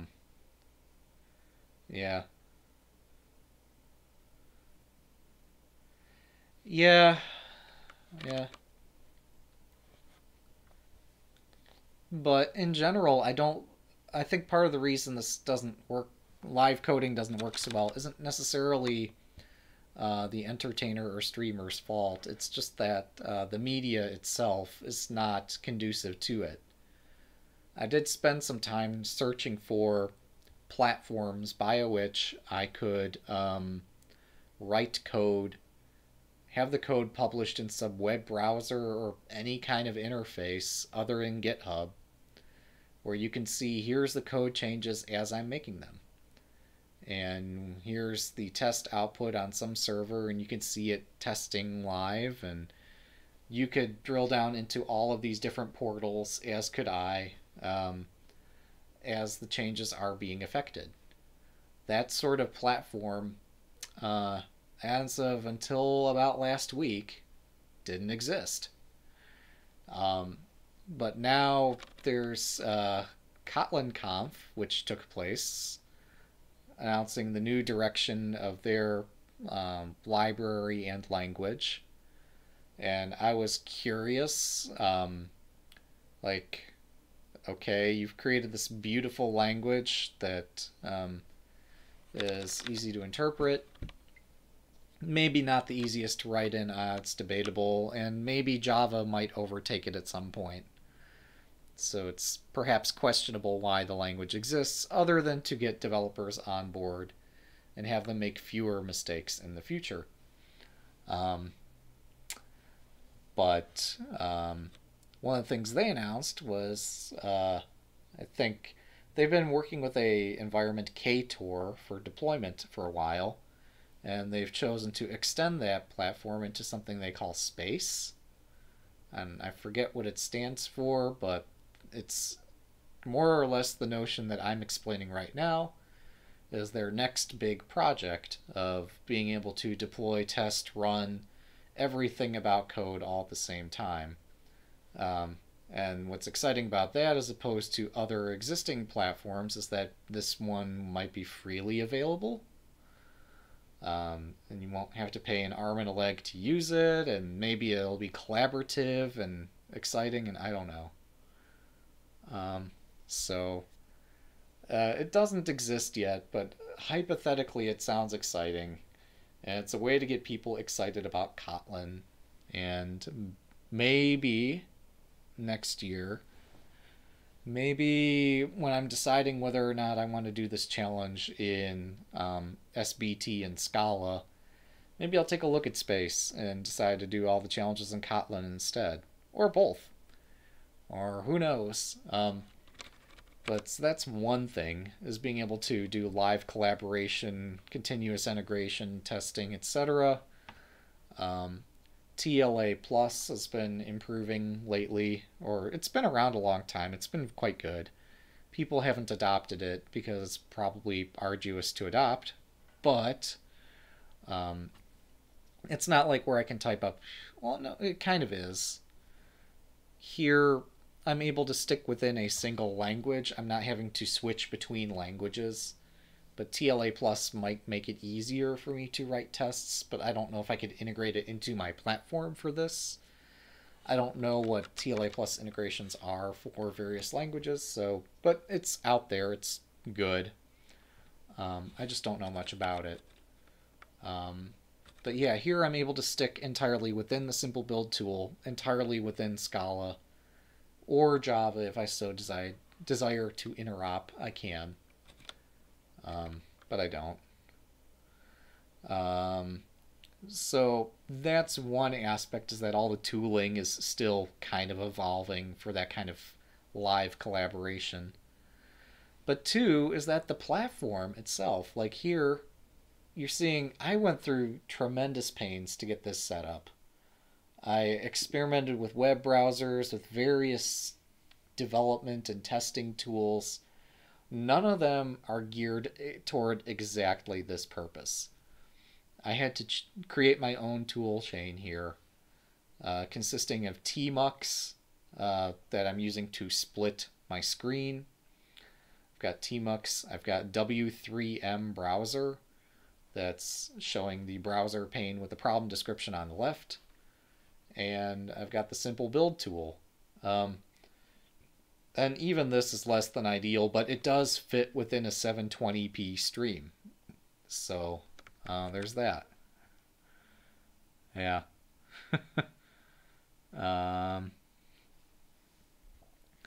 So I don't think most streamers would go to this length. And even this is terrible for me because I don't know Scala and I don't get my IDE auto completion in this ridiculous terminal view. But it presents beautifully. So we're sticking with it, even if it's painful. So this is asserting that at the end of my program, 1, 2 is equal to 3, and 4, 5, or 6, 5 is equal to 4. And if I were to ask how many of these blocks that have been drawn are block tiles, then the answer would be 0, that we have a 3 and a 4, and neither the 3 nor the 4 is a block. So if I were to count up the number of 2's, there aren't any 2's. But yeah, so here I haven't really fully explained this framework, but it's kind of similar to the previous framework. I've called this a robot. Dare I call it a game? Dare I call it an arcade? What do I want to call this? Because it's not really moving about. An arcade might be okay. I don't like the name I came up with. We're going to call it a game. An arcade is a location where a game is hosted. Yeah, this is just a game. Oh, look, I broke it. Better go fix my code. So let's go look at problem 13 and change robot to game. And how often do I have robot? I think at least twice. There we go. So here I defined, again, a really simple run routine. I stole this from my other robot program thing. Stripped out the second half of the execution. Still kept the concept of a plane in which outputs can be produced. I'm not sure that I need the plane. It might benefit me to keep it around. Yeah, Lichess is good. Lichess is pretty good. Let's see.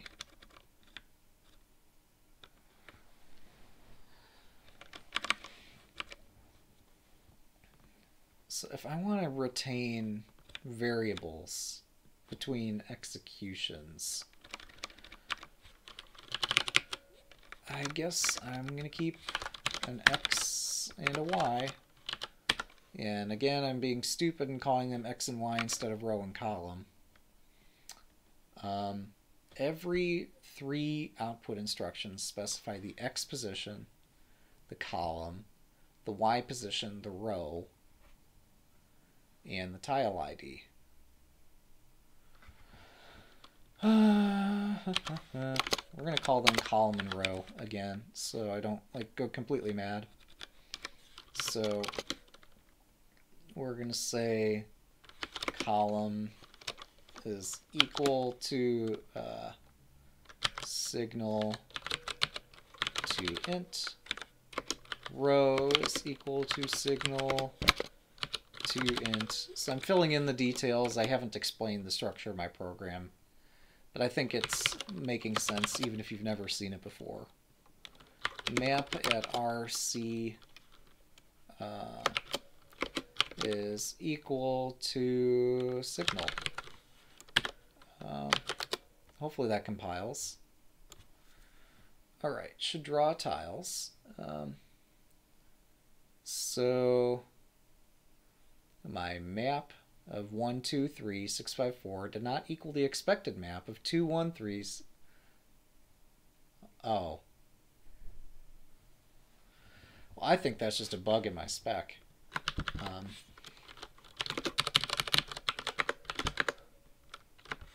Because I was careless in the way I wrote my spec. Yeah, so this is the X coordinate, the Y coordinate. And how am I choosing to specify X and Y here?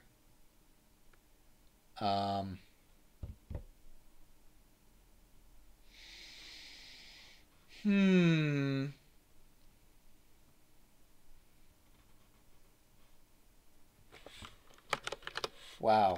So, yeah, there's 2 different ways I could represent this.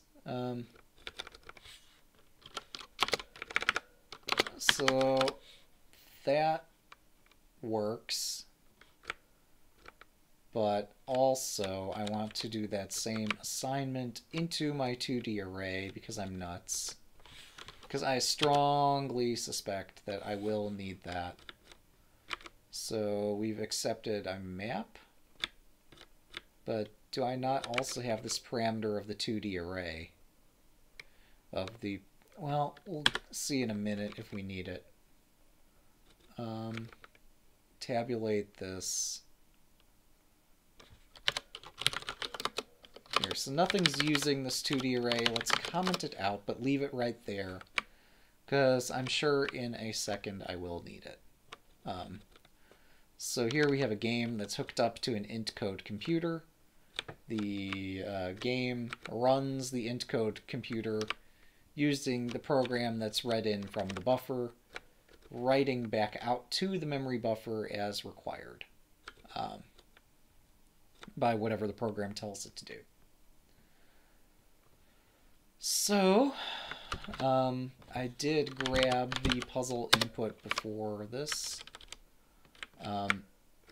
So I did start to segue into that this is not really conducive for so many reasons. And one thing that, the only reason I bring that up is because I think something can be done. And I don't think it's something a streamer can do on their own. But Twitch, the platform, could improve this. The thing to improve would be to allow squad streams for programmers. Let's see, so I'm going to read this in as a single string, so we're going to use the form of this that just takes a string and reads it in, and splits it by commas, and see what we get. Wonderful.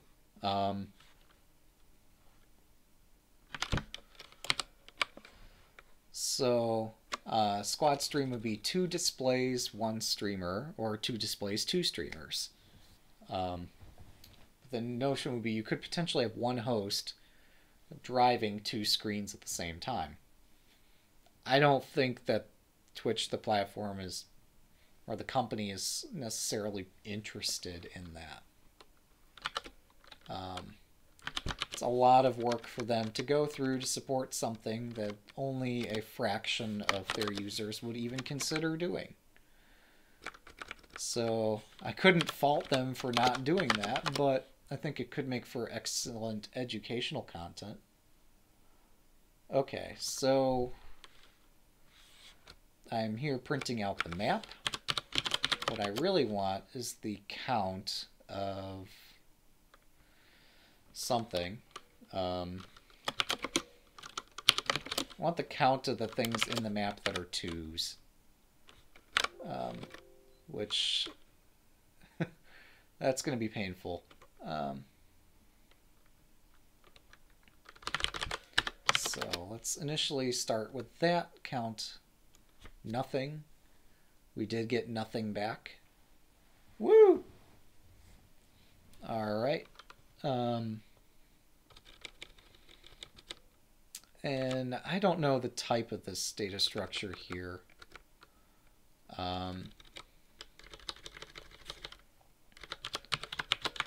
But if I'm guessing that this is a key value pair, did I guess correctly that this is a key value pair, and then I want the value out of the key value pair where the value is equal to a 2. So where it would take me several lines in Java code to write that out, and even in Kotlin that might be a hot mess, because I don't know Kotlin that well. I've done enough Scala that I can just write out _._2 is equal to 2L, and this just counts up the number of 2s. So if that's correct, then I'm a genius, but we already knew that. If it's incorrect, I'm still a genius, but here we go, 270. Yeah, it's the right answer. Beautiful. All right. So that was just reading in the input from the disk.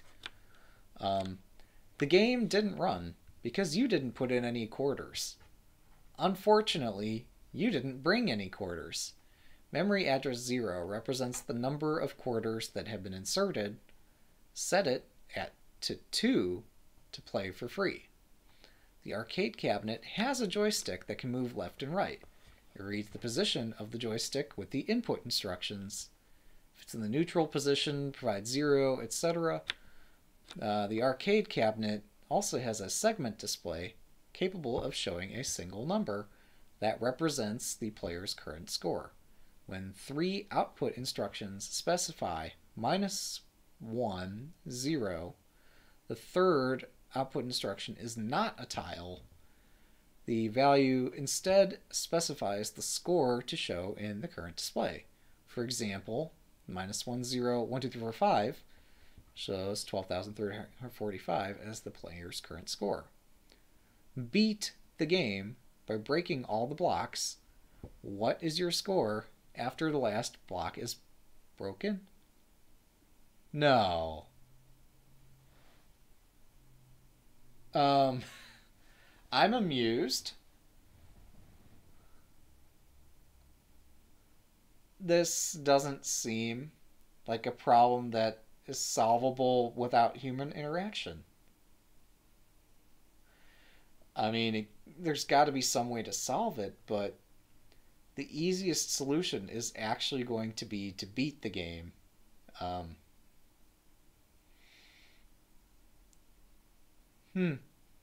Interesting. Now I can detect where the ball's at, and I can keep the paddle aligned with the ball. And I can keep track of the velocity of the ball or something. I don't know.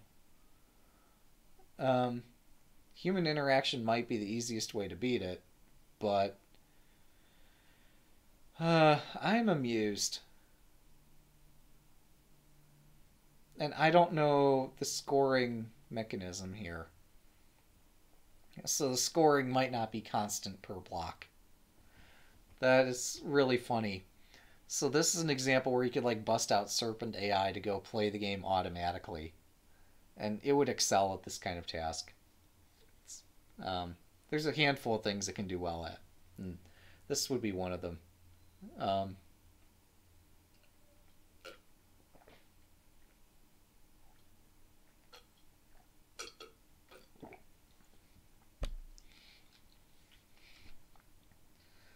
So, ay. These problems keep getting more and more esoteric. So, I'm assuming that ball tiles, if you can keep the paddle aligned with the balls, you're probably doing okay. Keeping that aligned might be tricky. Oh, what's this? This is an arcade game. This reminds me of a demo game called Winbrick 95. I'm thinking a successor, 98. Some old Windows games that really took inspiration from Breakout. Let's see. So, yeah, I'm not convinced that this has an easy solution. And even worse, how the program executes might depend on the human input. So I'm guessing this program halted because I didn't specify an input of 2 at address 0. And if I just set address 2 to 0, we're going to get some kind of output. So I did define a thing called an I/O channel, and I'm not yet multiplexing the I/O channel, and I could. So here this says on every triple output, the third says set map CR equal to signal. Well, now we know in our specification if the XY combination is -1, 0, then the third one is not a tile but is itself a score. So we do have a notion of a score which we can encode into our machine. Before I get into the weeds there,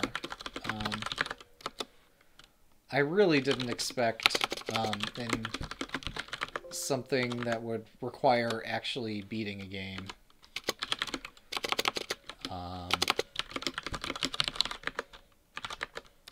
So there's the arcade game.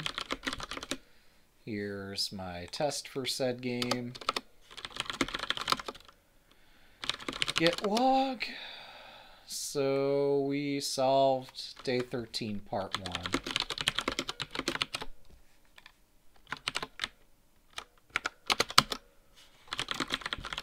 And I am amused and horrified by the prospect of part 2 here. Might not actually get to it. So let's push the solution before I completely total things on my end here. So I will try to push a little bit further with this, but I don't expect to get very far. So here we have a game. And now we're adding a new concept to it. We don't just have a map. I'm sorry, I want to get rid of this other abstraction I had in here.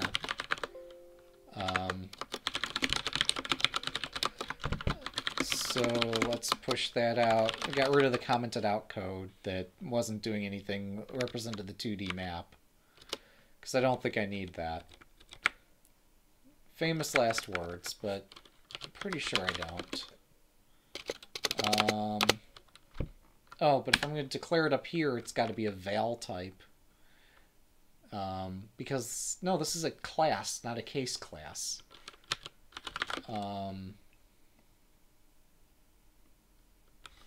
I guess var here is optional. It just affects visibility of the said thing later on. Score long is equal to 0. Alright. And our maximum score that we've gotten so far is 0, which is great.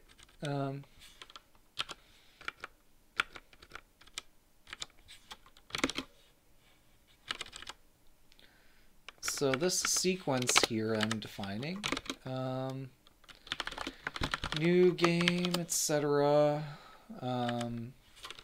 Program to buffer, pad to 2200. The worst thing is that this might overflow during execution if I play the game too good. Run. Now this returns the computer at the end, and then we want to print out the score. Alright. Did I mean pad 2 instead of pad 2? Yes, I meant pad 2. Let's try that again. Got a score of 0. That's more like it. 270 and not.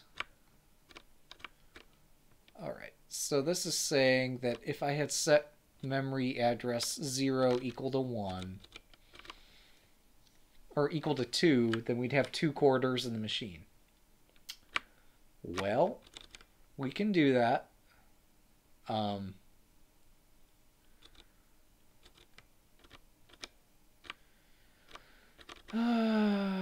So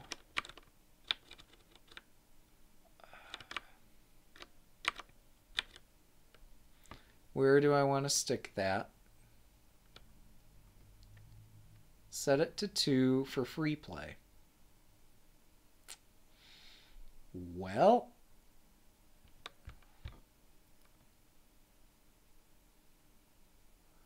okay, here's how we do this.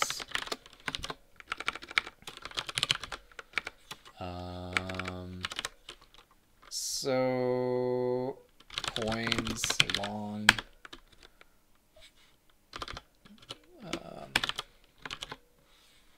Wait. Hang on. So I want to create a method to... But this is not going to be a method of the game, because I want this method to determine how to load the buffer in the first place. And I'm specifying that the buffer here is a parameter that's required to play the game.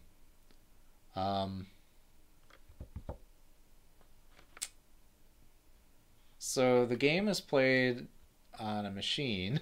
We're going to create another abstraction here, aren't we? So we do have a thing called a program, but that's not everything we want.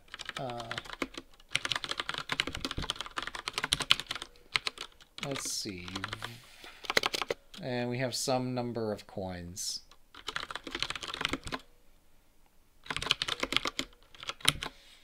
All right. So here,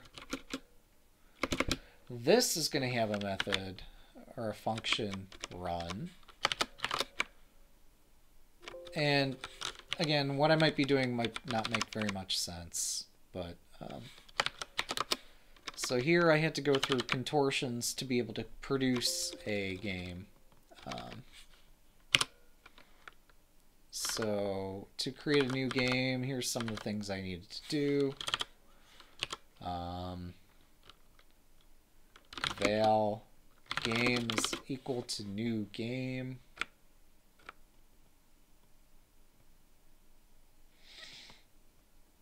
Now, for that to work, I have to load the program first. And so I don't need to run this to be able to produce the game. But do need to manipulate the input buffer based on the number of coins that are inserted. Tell it the 50 cents is real. It works for the Fed. Yep, that might work. That could work. You never know, right? That's why you have to try it. Alright, so I'm going to create... I mean, I could create a factory thing. In Kotlin, definitely, I would create a... so you have a class, and then you have not a singleton. You have an object. Have that produce the game. Oh, I know. Var load is gonna take... Oh, here we go. Here's the abstraction I'm looking for. Def load doesn't need to have all this fancy stuff in here. So what defines a machine? A machine doesn't have a program. It could have a disk. Right now I'm not going to make it manage a disk, but it could have a disk. But the interesting aspect of this is that it's going to return a buffer that is consumable by the game. So after we've finished, I don't even know like if I have to load. It says set memory address 0 to the number of quarters. Do I have to load the game before? I can't. It's not possible to load that. Because memory address 0 here is equal to an instruction, because that's where execution begins. So I do need to run the machine first. And then load the quarters in. So that's how we do.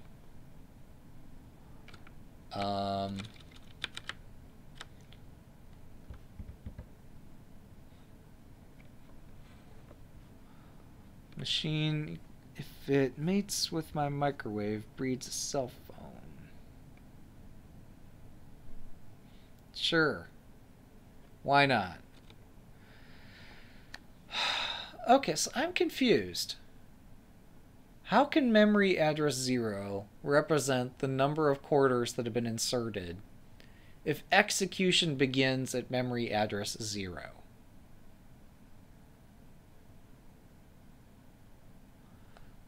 I'm just going to call bullshit on that. Because, like, it doesn't make any sense. You could tell me literally just about any other address and I would believe you. But if I put a 2 into address 0, that turns it into a multiply instruction. So we need to load the program first, and then set the number of coins, and then do something. But I just don't know what to do. I mean, we could crack open the program, take a look at it. Here's my sample input. You see here's a 1. It's telling me just set that equal to a 2 and things will work. And I am calling bullshit.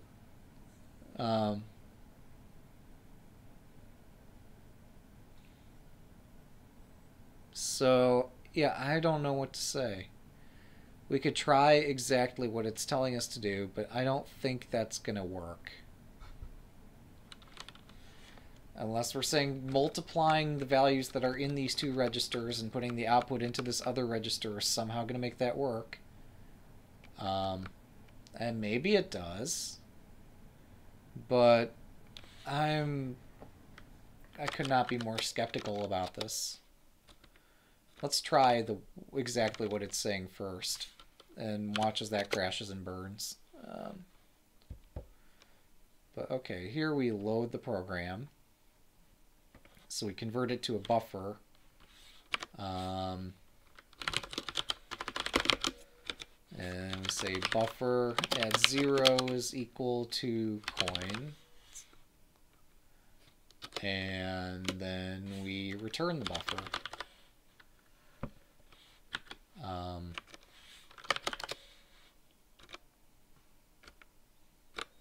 So here we said program.toBuffer.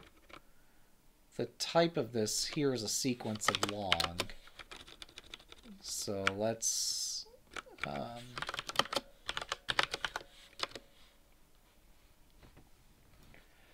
okay.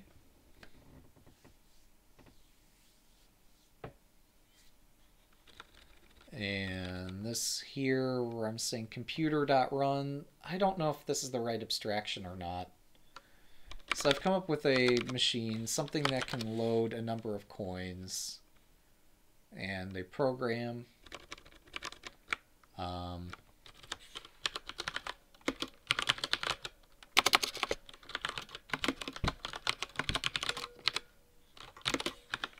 And maybe just load here doesn't need any parameters.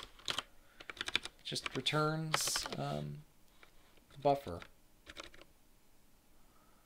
Alright, so what fails to compile now? Buffer is equal... Oh. Excuse me. Oh. Alright, I have too many parentheses there.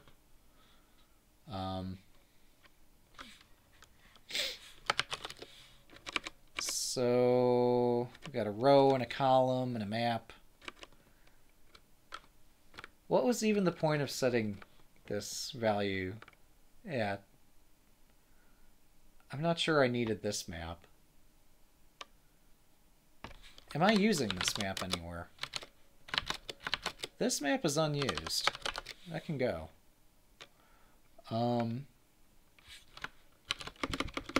Val buffer is equal to machine of program dot load.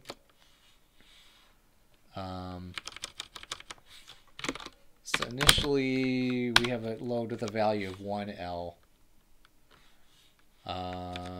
Okay. Here we say new game machine. Oh, we need new machine. Program 1 coin, because that's the default configuration.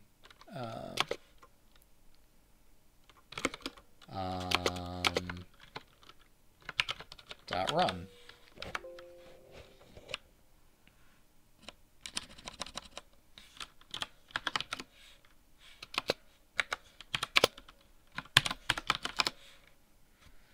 All right, and we got a type mismatch. Machine does not take parameters. I'm pretty sure it does. I am almost completely certain that a machine does take parameters. What might not take parameters here is that I've missed a load function. There we go. And here, if I have a different game with a different machine that just happens to have 2 quarters loaded inside it to begin with,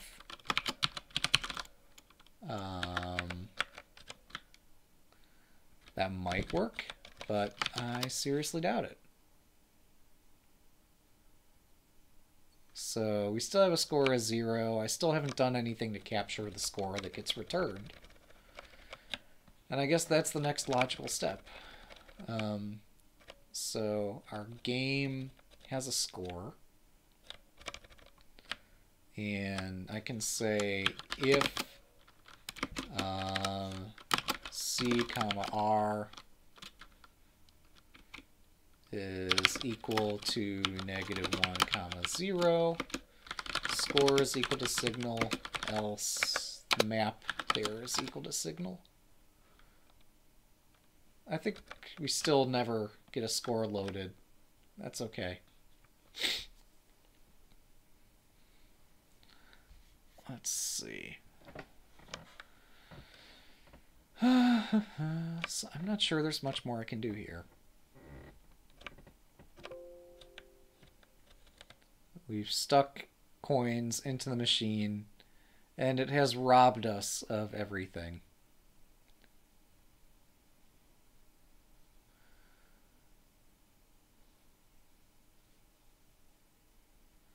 Alright, the software reads the position of the joystick with the input 0, -1, and 1.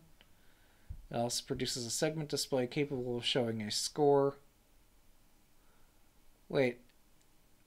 I know I heard coworkers talking about this game, and maybe it even had some visual output.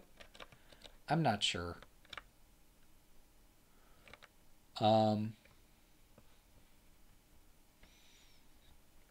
Let's see. So when I call run.score, I'm sorry, I separated the load here from everything else. That's probably good.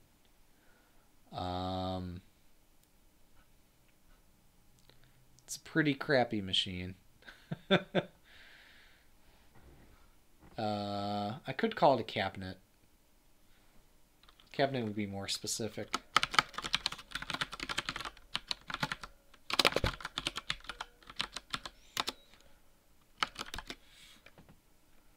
So I could put any number of coins in there. Oh, I'm sorry. The number of coins by default is not 0, but 1. And how do we know that that's the default? Because if you read the code itself, it starts with a 1. And this is telling me that if I were to change that value to a 2, I could play for free. And that seems not to be the case. So I went through all the trouble of putting coins into the machine, and it didn't do squat for me. So that's great. It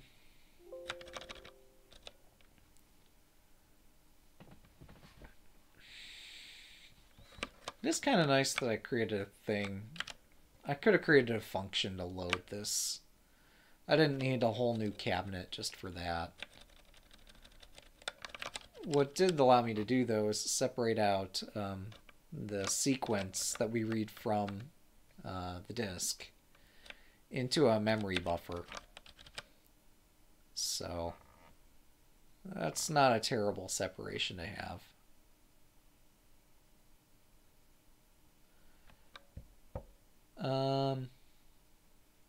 So it's telling me this failed to execute.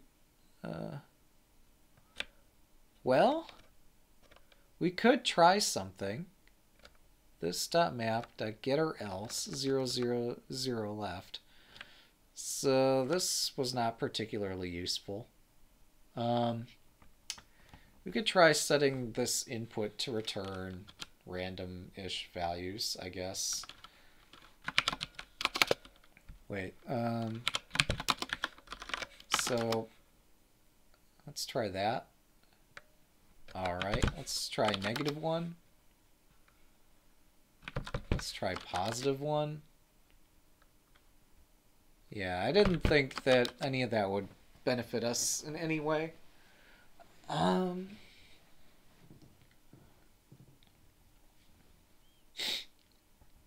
Alright.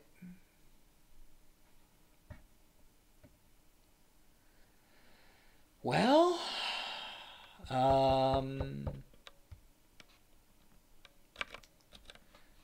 I could do something more advanced here.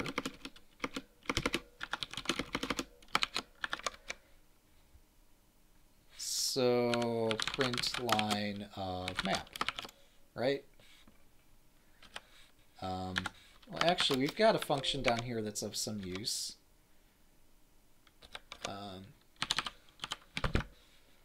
So, yeah, let's print out map.count of not 2 L's, even though 2 L's might be of some interest, but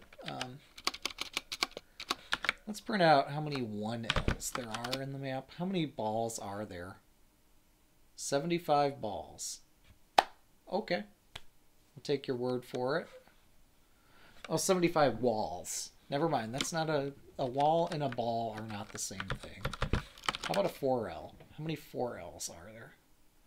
There's 1. Okay.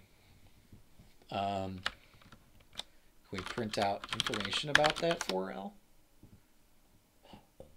Oh, it apparently does move about. Alright. That's cool.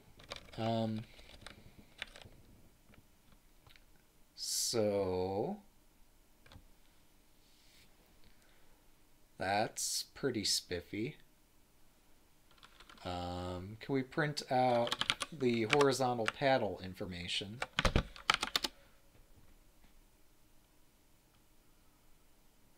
Oh, actually, wait 1 second. 1 second. Let me first see if this is bullshit. Or if my machine actually did something when I stuck a second quarter into it. Okay, so yeah, setting that equal to 2 actually had some effect. Probably actually did exactly what we wanted it to do. I was just being super skeptical the whole time for fun. Alright, so my program executes, gets that far, and then suddenly terminates. My paddle's at 18. It's 18. Ay. Here, let's just try returning a constant -1, see where we end up. 1518. If we go all the way to the right, we get 2118. How wide is our paddle?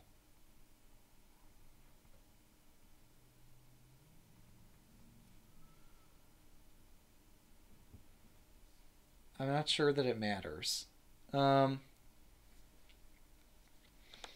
But okay. Input is going to be simply the difference in x coordinates. So, let's see.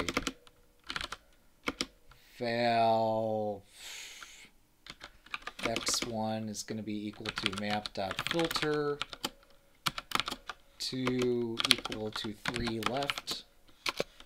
The first element x2 is going to be that equal to 4 left.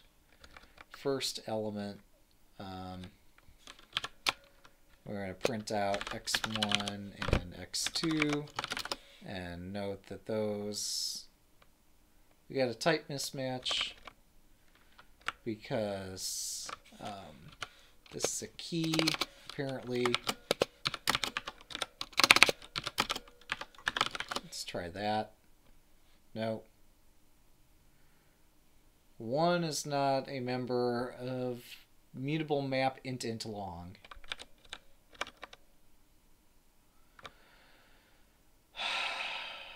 So...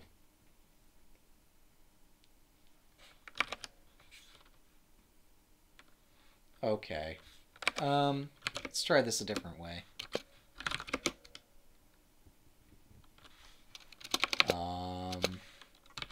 Map collect case of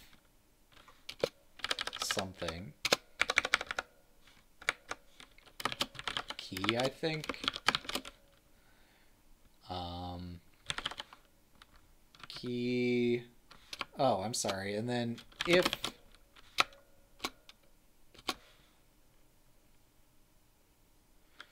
key value. Does this work if value is equal to 3 left key? Can we print that out?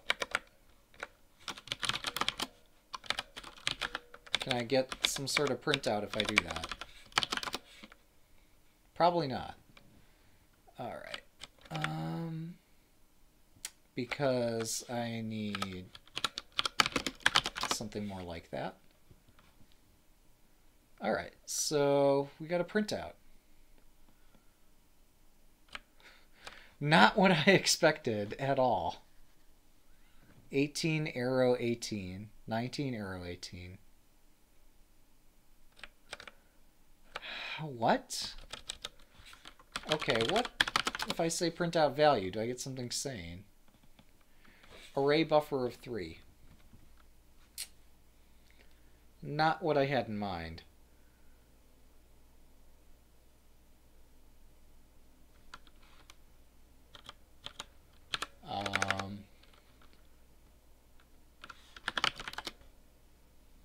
I'm confused.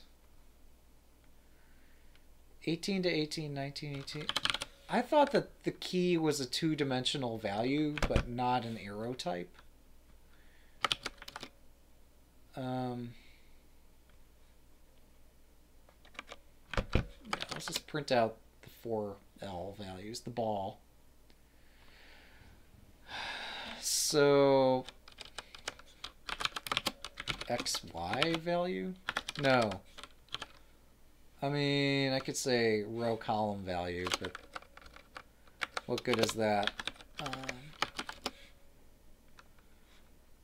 Not found value key. Let's print out the column.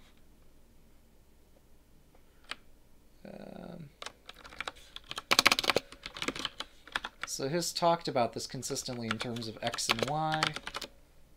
Let's print out the X. Array buffer 16. Fuck.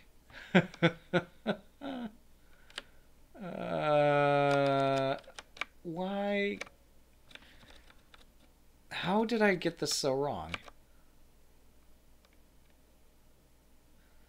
Array buffer 16.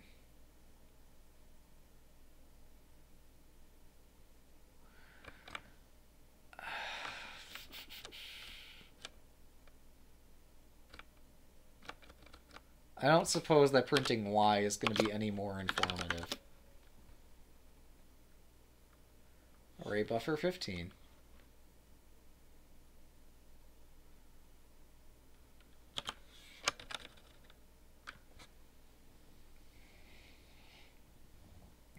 Well, apparently that's the position of the ball.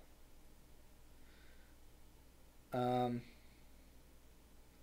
wait, no, array buffer is the collection type. The value contained inside the collection type is a 15.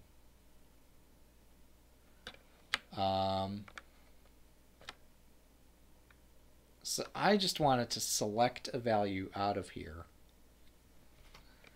So if I'm trying to select a value out of a map, select by value. How do you filter a Scala map by its value?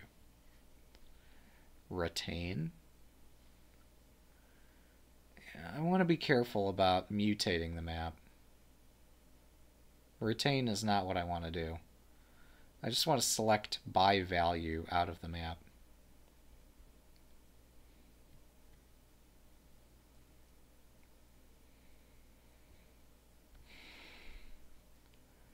I think I should just go to the Scala documentation. It's got quite a bit of information. Lookup operations. Apply, get or else, contains, and is defined at. Keys, iterator. Map values. A map view resulting from applying function f to each value. But no, what I'm wanting to do is filter the keys based on the values, which for a map is kind of ridiculous, and normally you would not want to do that. But I want to filter based on a key value pair.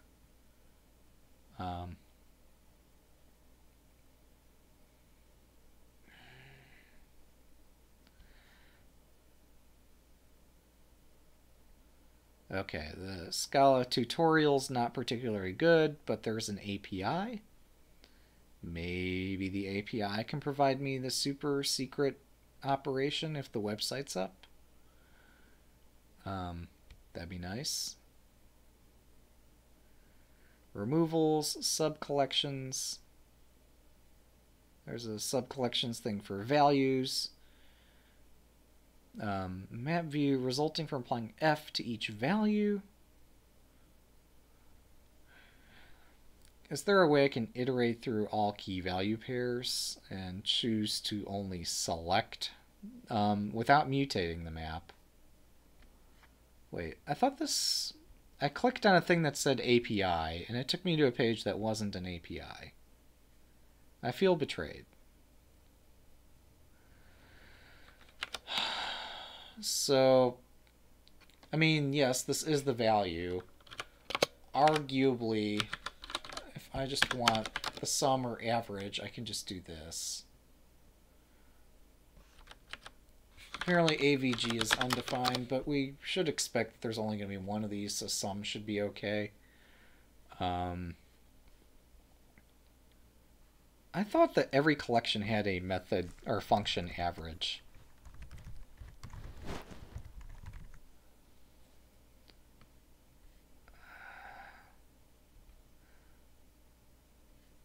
Alright, Scala standard library, sequence.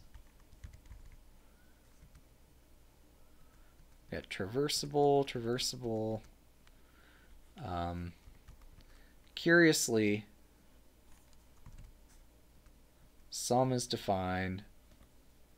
Other combinators like a median or an average, I'm not seeing.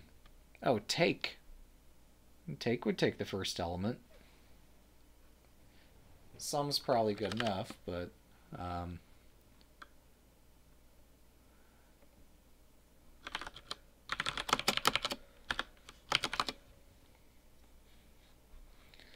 alright, so that's not what we wanted.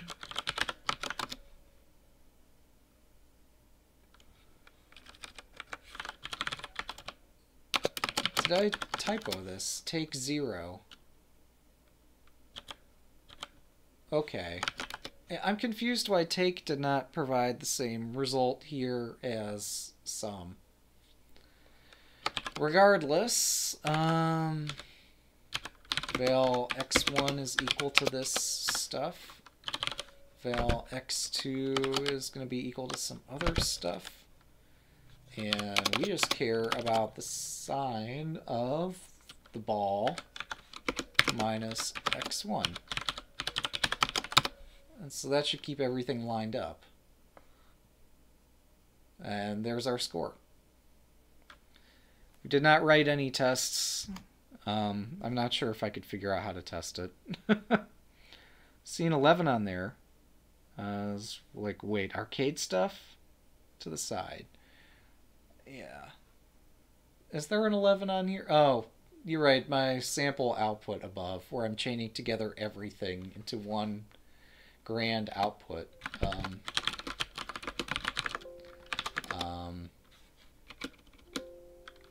want to make sure all my tests still work.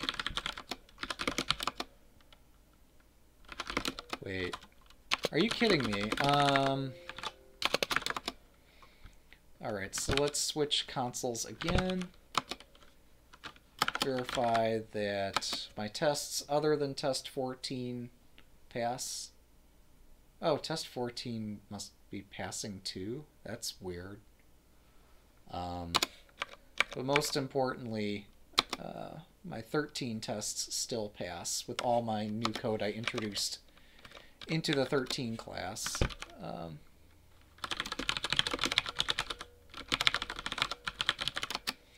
So we can just get rid of the part 1 part there. And apparently this stuff, which just tries to keep the ball and the paddle aligned, apparently is good enough. Wait. So here I define x comma y. I don't really care about the name of that variable. It could be anything. I do care about whether this is a 3 left and a 4 left. Right. So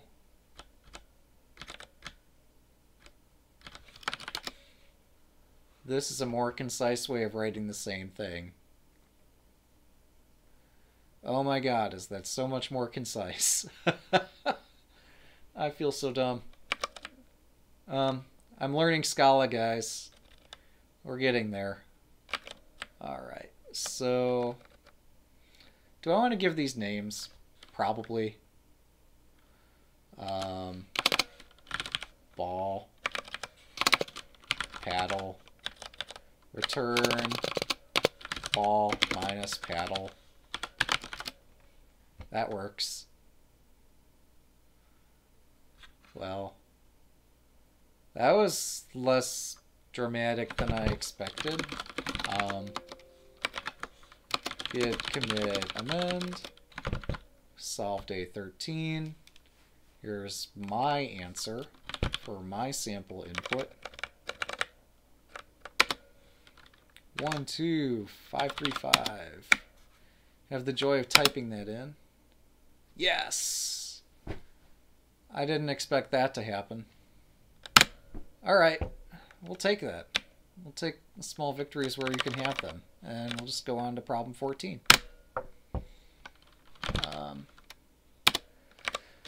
So, let's get our 14 spec of brew in.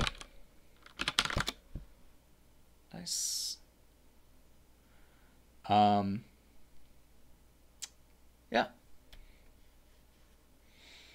This is going way better than last time. Day 14, Space Stoichiometry. As you approach the rings of Saturn, your ship's low fuel indicator turns on.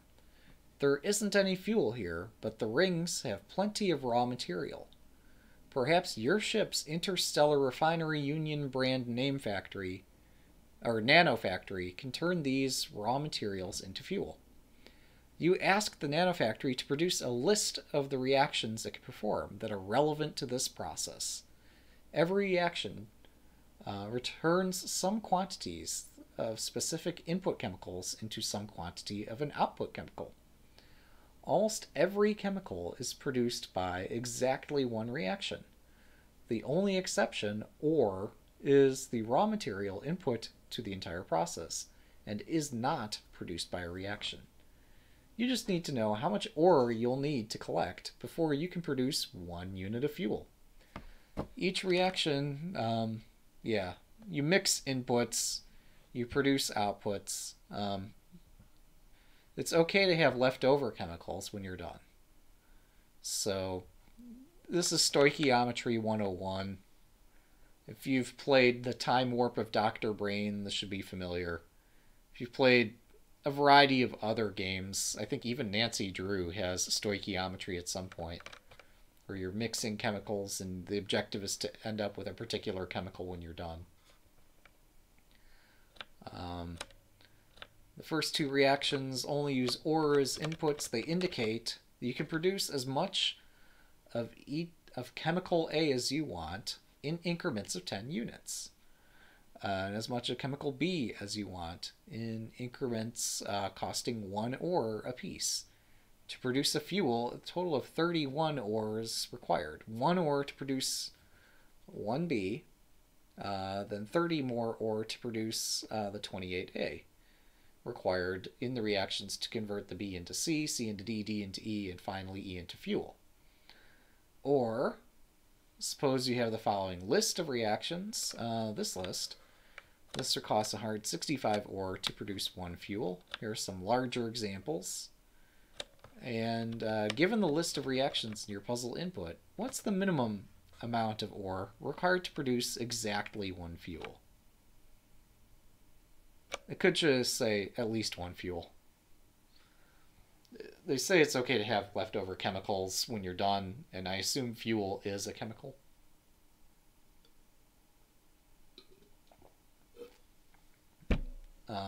Could be wrong about that. We'll find out. So I thought that I'm sorry, I did grab the puzzle input. So yeah, no, this is the head of my particular input. I've got more input in my test file there. So let's go back to test, Scala, problem 14 spec. Here's the explanation again. I prepared this for the stream so it doesn't look too awful. I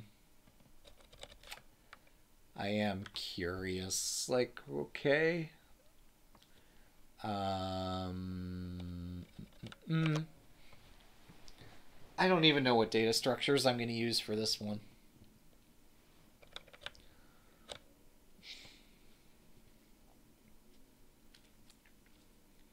I've never written a program to solve this because problems of this nature, at least those that I've seen, have not required a program to be written to solve them. It's kind of an amusing problem to think about, but writing a program seems painful. So yeah, that's space stoichiometry as opposed to just normal stoichiometry, because this one's in space. Alright, so I need to have some data structure for something.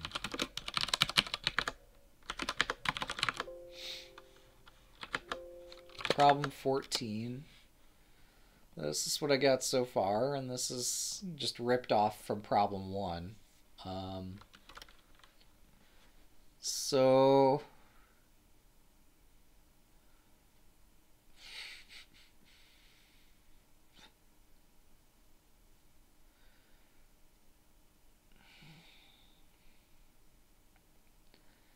wait, I can do bottom-up design at the same time. I don't like doing this, but I'm not having a great imagination at the moment. So let's start bottom up. Alright, what's our regex going to be to parse this particular input? So this is going to be some digit, some word, ASCII characters, A to Z, and then an arrow, and then some other digit, and then some other word, and there's our regex. Alright, well, that was exciting. I still don't know what data structure I should use.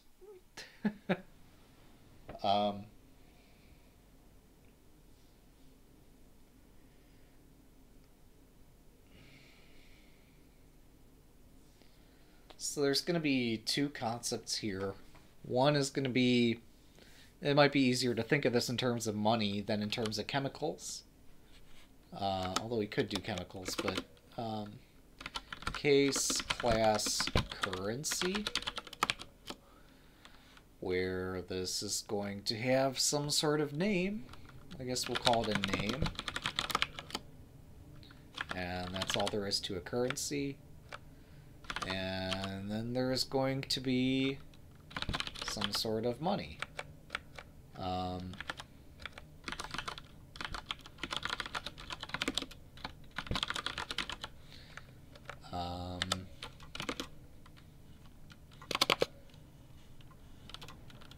And we're going to have an amount, which is going to be an integer.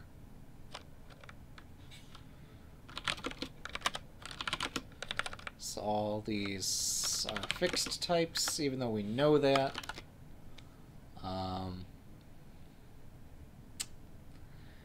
And what this reminds me is of a problem where you have $1, and your objective is to find out the number of ways that you can make change for that dollar. So if you have $1, you could change it in for 10 dimes, for 4 quarters, 20 nickels, and so forth. So here, if you had 1 fuel, you could convert that fuel into 1E7A. You could convert that 1E itself into 7A1D, and so forth. So that's one way you could pursue this, is to branch out and try to find what are all the ways you could make change for fuel. That's one possibility. I'm struggling to think of others at the moment.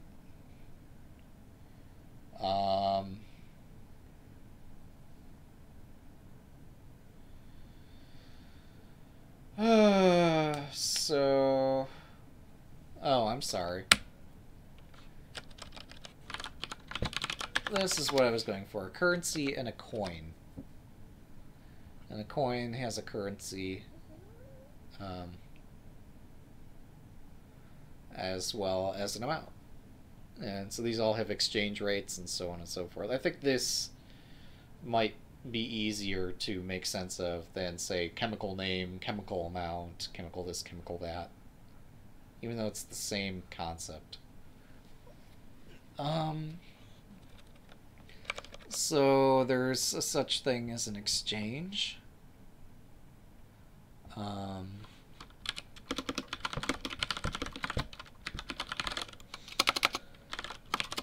Where you'll say that I can take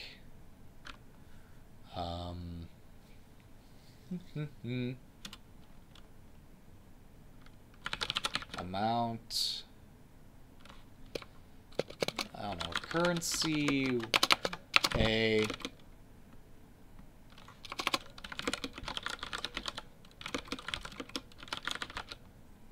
why am I doing this as a data structure?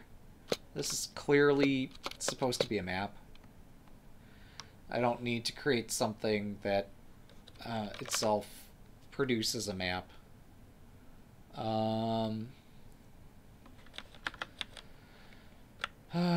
So here we're just going to put a 0. So our test starts failing.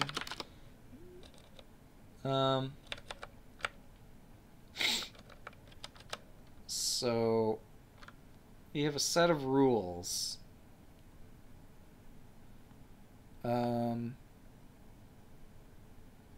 For converting. I guess that's why I was tempted to create this data structure.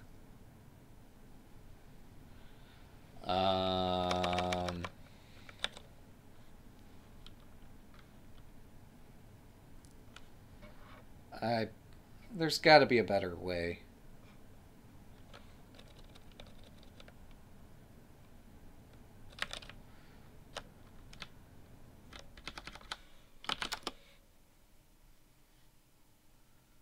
Alright, so what else can I try here?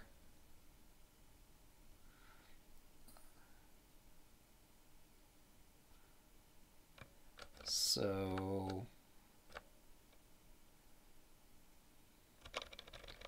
we've got a currency, we've got a coin. I need a way to be able to read in those rules and convert them with this parser into something readable. And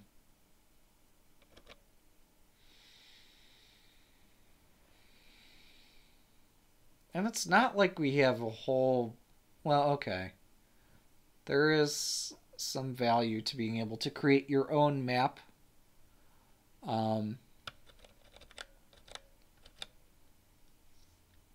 So I want to create a map based on key value pairs here.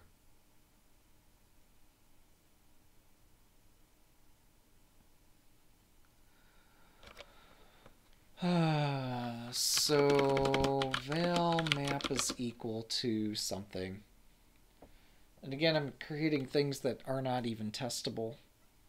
I should start with the tests. I've never had this discipline, and maybe at some point I'll learn it.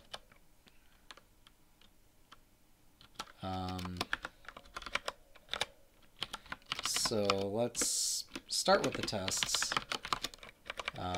We're not going to have a method fuel here. Are there other data structures I require? I do require a map.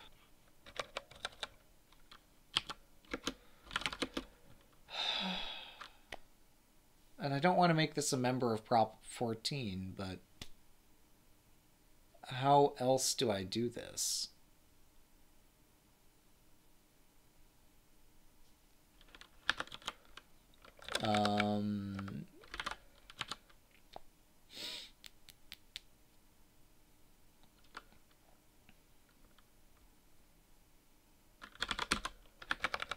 We just need to start coding somewhere, and we'll fix it.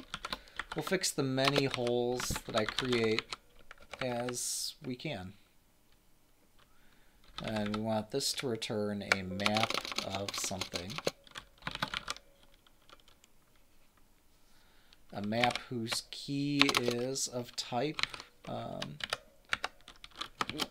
coin.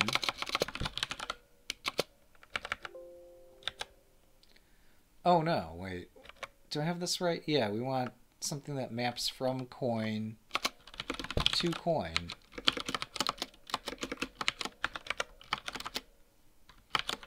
Alright.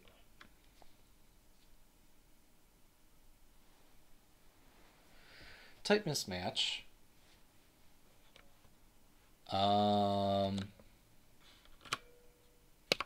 Alright. Well, here's one way we can get the types to match, is actually return a thing. Yeah, now this is observing that we've broken our tests, and in a way that we should be able to fix.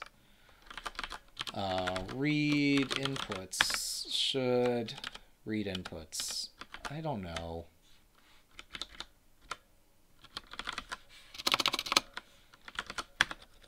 This feels so hacky.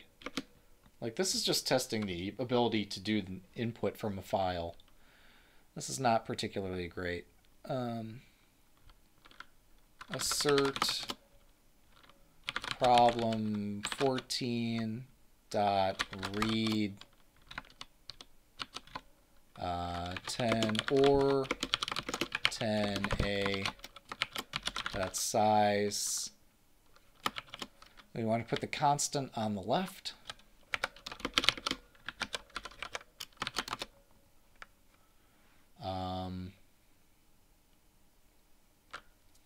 Type mismatch.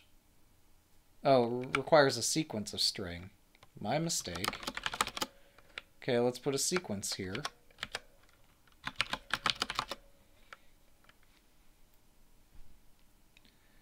One should not equal 0.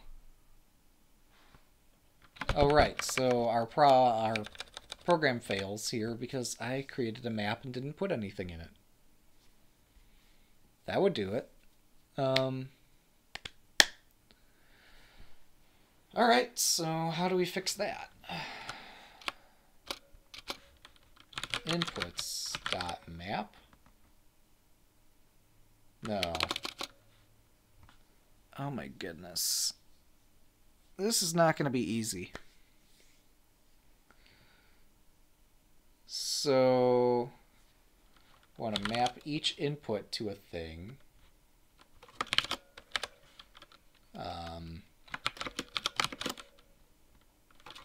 Let's just map this to coin. Is it single arrow or double arrow? I can never remember. I think it's double to actually do a function. New coin. A. 1.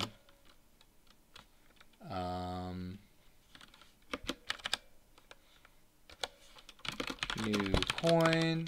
B. 1. And then to map. Okay, and this feels like 35 different ways. Def run. Okay, so I forgot to do something here.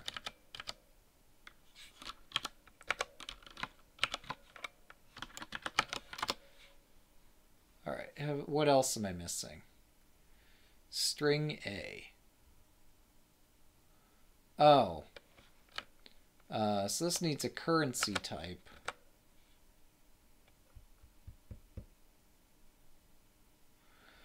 So currency is a fancy wrapper for string. It's a safe data type, but string is a sealed type. Maybe I don't need a fancy currency type. We'll operate on the bare metal here and try not to get burned too bad. Alright, so now we take our set of inputs and from that have generated a map. So we've written enough code that our test passes, at least until I add another thing into it, which I'm going to do this instant. 1 or 1b. And we still have a size of 1. Whoops, I typed the wrong thing on my computer. Alright, so we're going to define a fixture here. Val. Actually, we don't need the fixture. We can just continue inlining stuff like we're doing here. So 2 should not equal 1. Good observation. So, to get this working, now we need a more sophisticated map. Something that's going to turn an input into a set of 2 coins.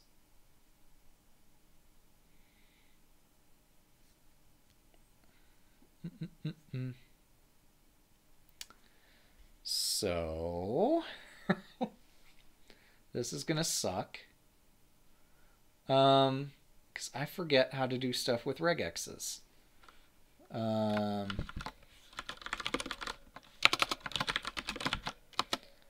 So where have I done something with a regex before? Problem 12. Okay. Is there anything from problem 12 I can still plunder here? So as to avoid having to relearn it. Find prefix match of. Yeah, I think that's the one.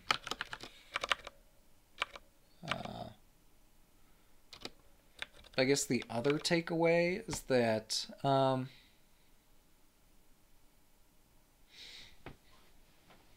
this particular translation into an int might not have to be done like that. Oh. Hang on. Case class exchange val input string. I'm a genius. Not really, but let's pretend for just a second. Right, so we can just load the parser with this. I don't know if the parser is going to be a member of the exchange. No, I didn't define it this way here, so let's just stick with precedent. But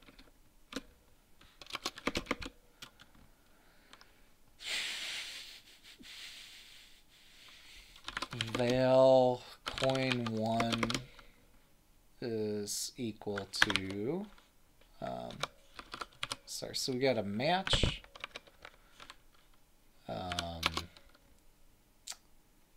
So this is going to be equal to m dot, or I'm sorry, this is equal to coin of m dot group 1, right?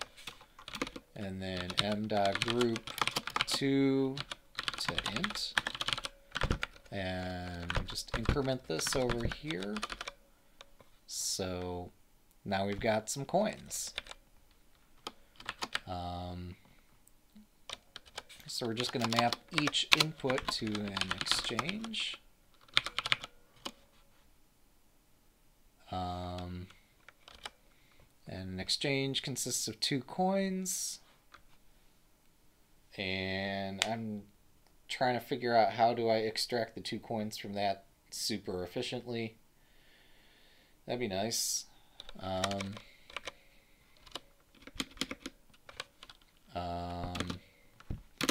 Yeah, so like a D structure here that would not require me to, I don't know, def f is equal to just return coin 1, coin 2.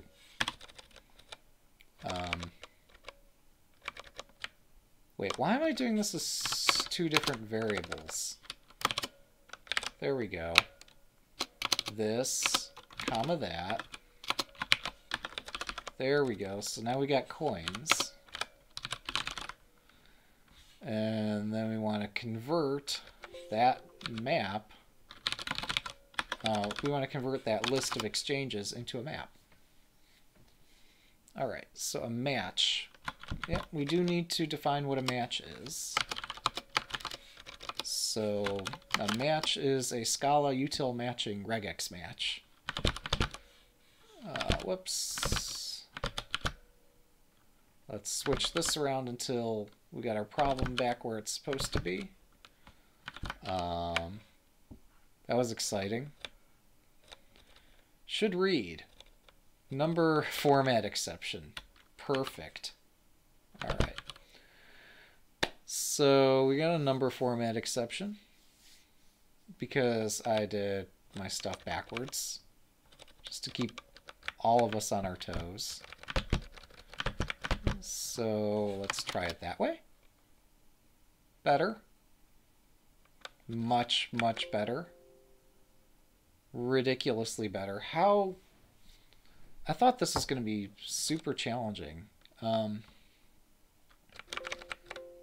So because I've defined a thing as a coin and I defined an exchange,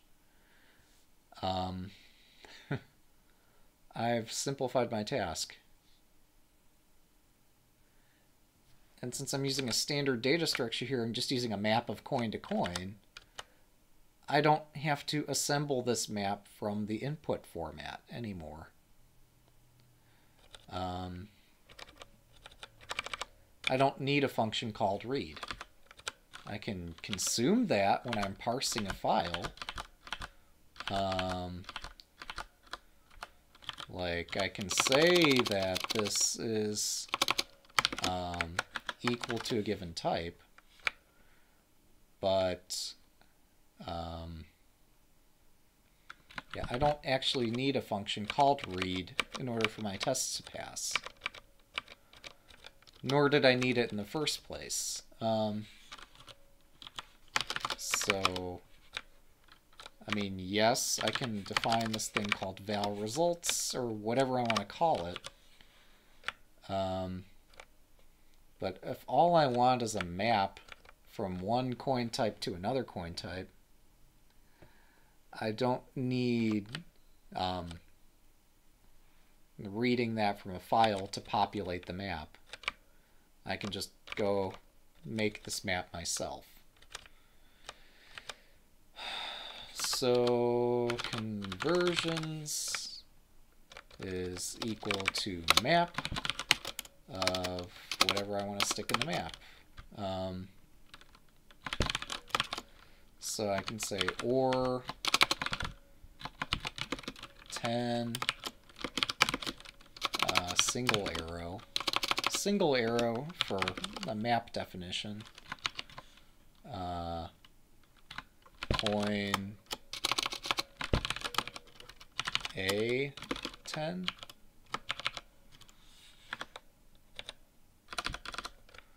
and we assert that this map.size is equal to 1.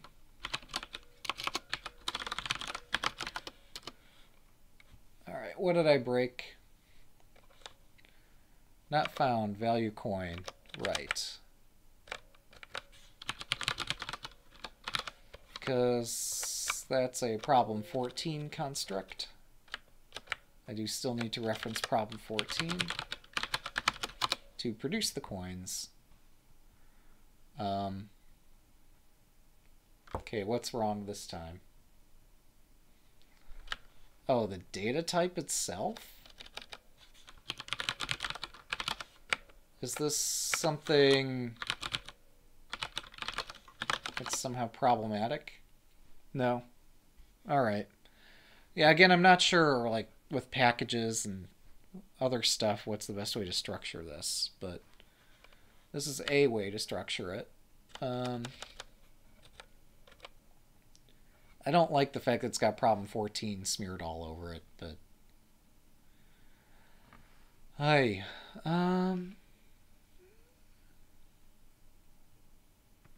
but the goal is to test one section of stuff at a time. I mean, I could be slightly more ambitious here, couldn't I? Yeah, let's do a reading like we do elsewhere.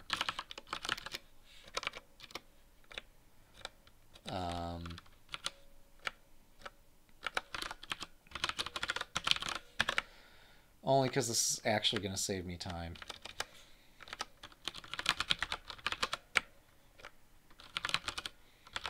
And because I trust that this code's going to work.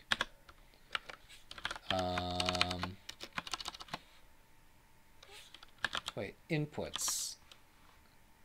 Here I want sequence of string. So string 1 is going to be 10 or to 10a. And alright, this broke. Let's try that again. There we go. 10 or to 10a.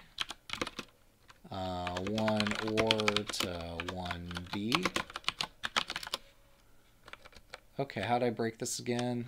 I needed to put a quote mark there. 1 did not equal 2.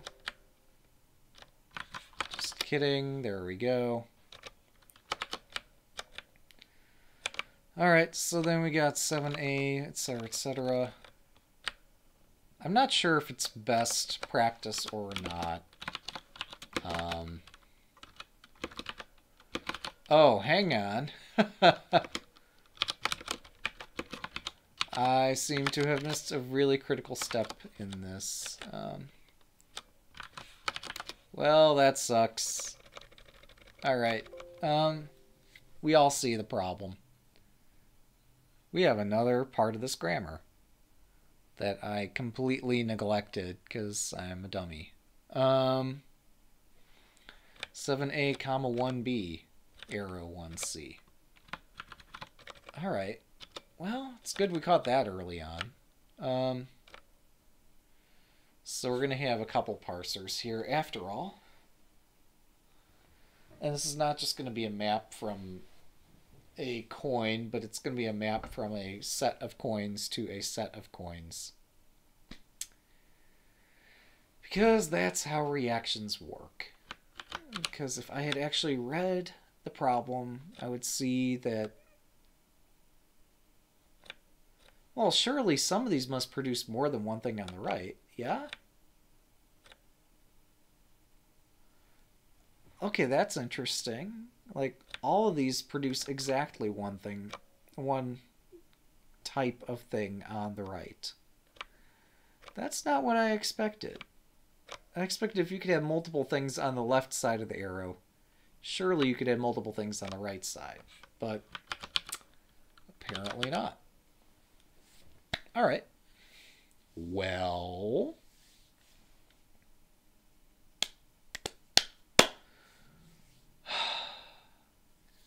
that sucks. On the bright side, we know what goes on the right.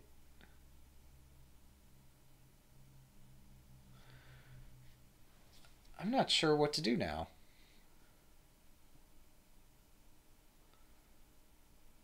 So my data structure is no longer going to be a map of coin and coin. I could... I'm debating which way I want the map to point at this point. Like, I could say that for this collection of coin, here's what we produce. Maybe that's still the way to go about it. Maybe I want to build two maps. One that says, given this, I can produce that. And given that, I can... Well, this is a one-way function, isn't it?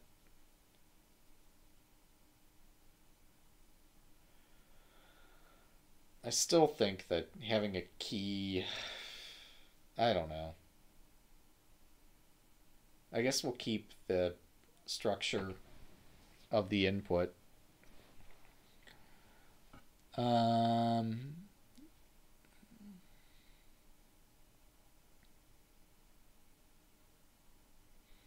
So we're going to produce another parser. A really simple parser here. There we go. And then we're going to have something that splits it at the arrow.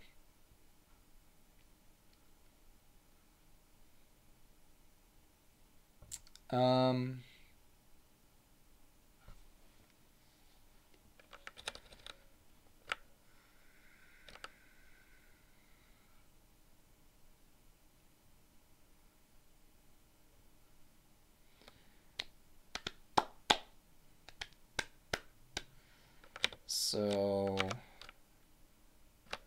I think for my sanity, we're going to say we're going to split on arrow right in the center.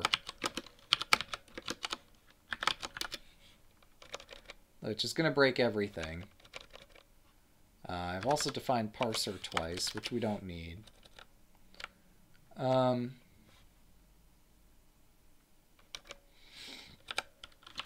We're also going to now define coin as accepting a string input. And I'm really not sure what to... Well...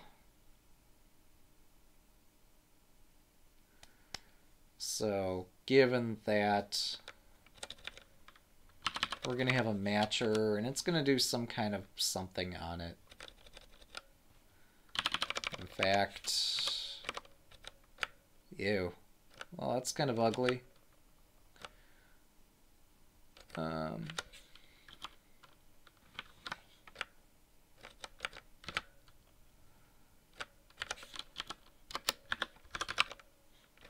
So find prefix match of input, etc. Alright, and then we got an exchange, which no longer requires the matcher. Actually, maybe we don't split this. We save the split for the exchange to perform. And val coins is going to be equal to...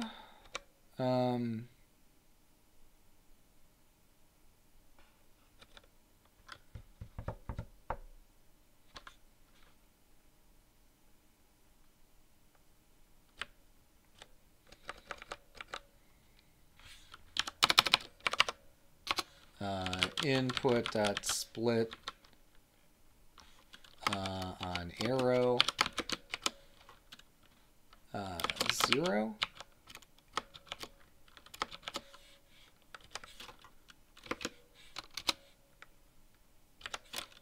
Mapping to coin of input.split, again on arrow. Oh, I see what I did wrong here. Take at the address 1.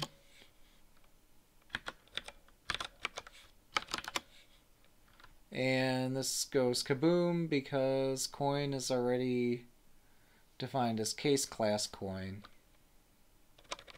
Right, so I defined this twice just to keep things exciting.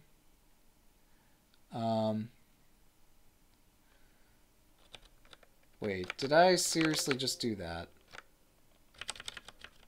I did. Okay. Ay, ay, ay.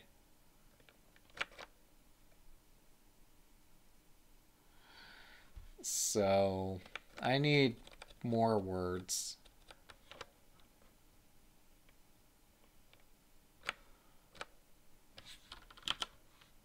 I guess we're going to introduce a new word there, coins, with the S on it.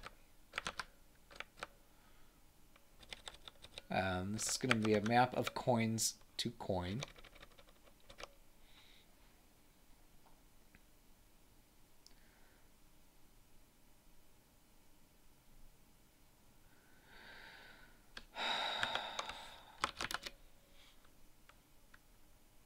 All right, not enough arguments for method apply. Currency amount.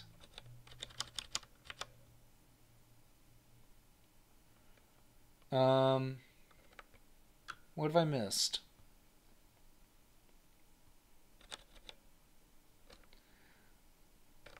Oh, here, yeah. Yeah, okay. Let's just not make any assumptions at this point. All right, so this is probably observing that what I've done with my program no longer matches the data types that are being enforced. Type mismatch. Yeah, I thought so. So we've changed some of the underlying assumptions of our program. This is no longer a map of a single coin to a single coin, but multiple to multiple. That said, the conversions aren't what we think they are.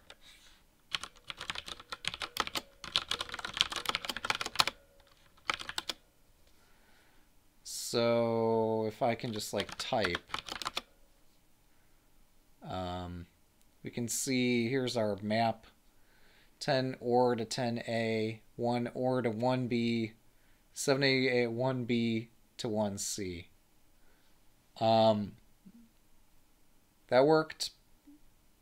I didn't think that would work because I wasn't thinking. No, that actually works. I'll be damned if I could figure out how, though. Like 7A 1B. How did that ever get resolved? Because my matcher only matches the prefix. It doesn't attempt to find all matches. It just attempts to find one match. So the fact that like 7A and 1B were found by this prefix matcher doesn't make any sense to me.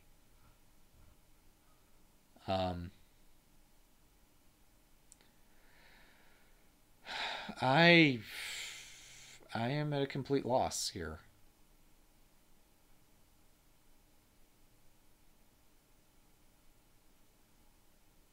There's no way. Like, if I were to change my... I don't know how I could prove that this is defective. But it makes no sense to me that this works. It's good that we have a parser. It's good that we have a way of being able to parse the string.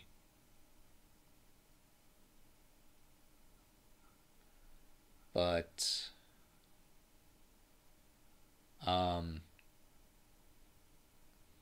as for how it retained all of that context, I don't understand. Because here I have coins accepting an input. I'm attempting to find the prefix match, M, on that input.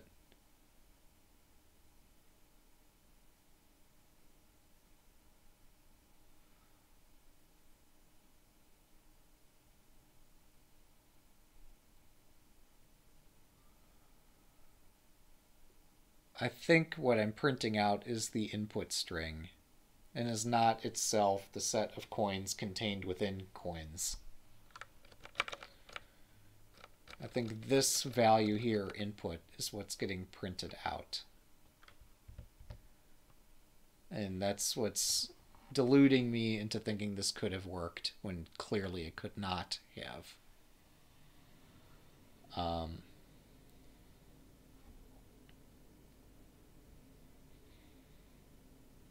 So what can I do now? I mean, I could further split this here.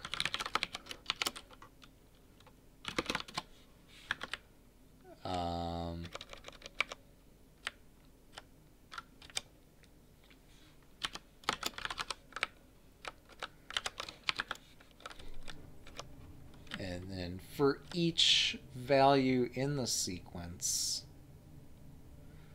I could produce a coin.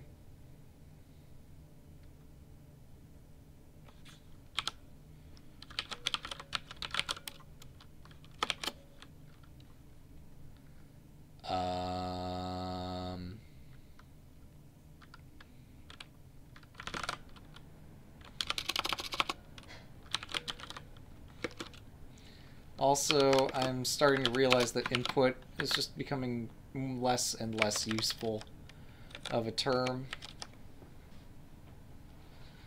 I need a better term.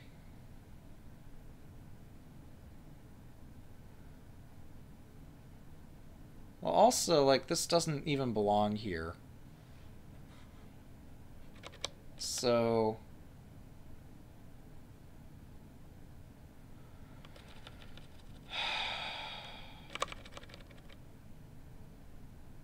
yeah, so I should go back to my original thought here, which was that val currency is equal to m dot group 2 and val amount is equal to m dot group 1 dot 2 int.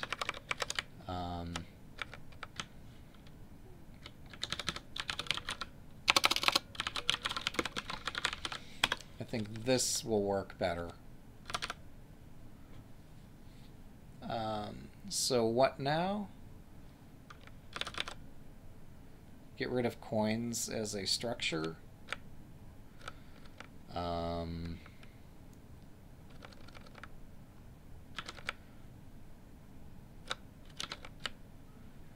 And yeah, now here I need to do something tricky.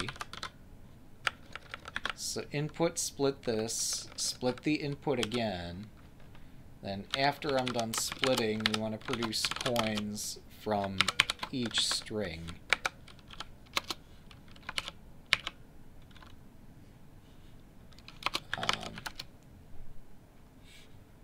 Okay, not found type coins. Understandable.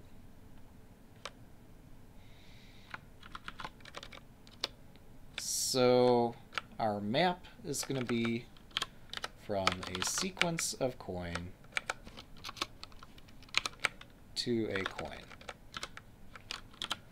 We're going to deal with string as little as we can. And not found type coins. Where is coins still in use? over here.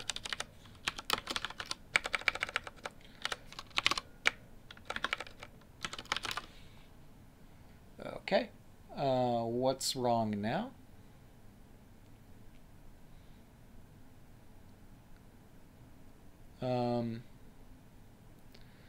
Found a collection, a mutable collection of a array of coin where we require a sequence of coin to coin. Oh.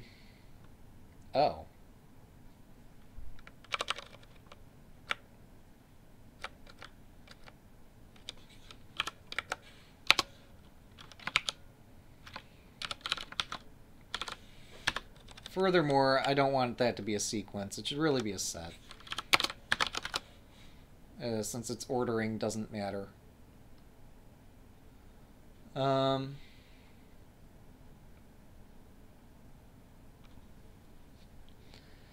Well, this is joyful, isn't it?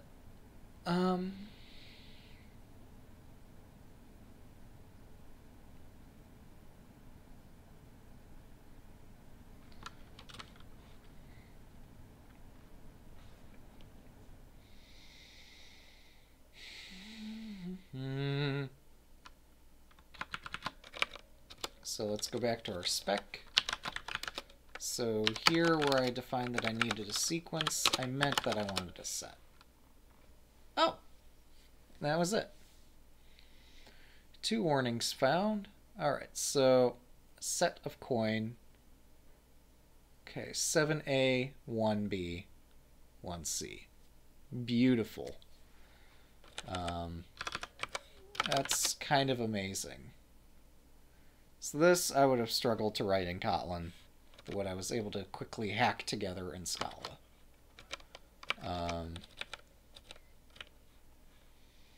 Alright, what's the next thing to add? 7A, 1C, 1D.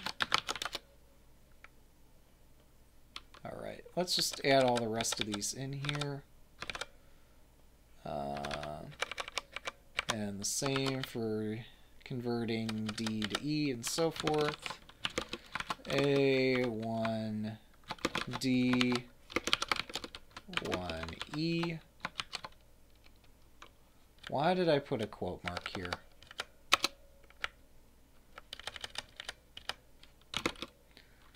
Seven A, 1 E, 1 fuel.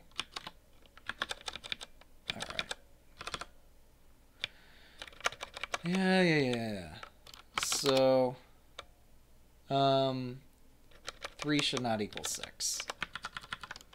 Alright, so here we've defined something that can actually read the inputs.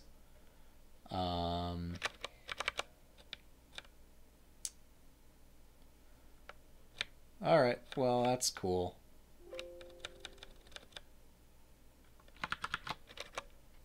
I guess this notion of coin and exchange could be changed at this point. So we have a reaction. A reaction takes something and produces something. So there is a notion in chemistry of a chemical. Yeah, I guess that's as good as it gets.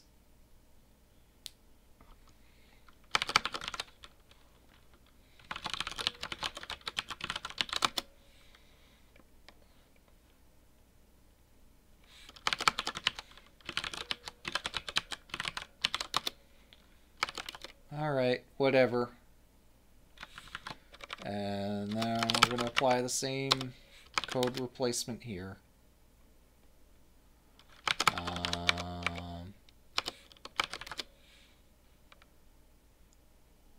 So map of set of chemical to chemical. And we're going to change exchange to reaction. Alright. Read reactions.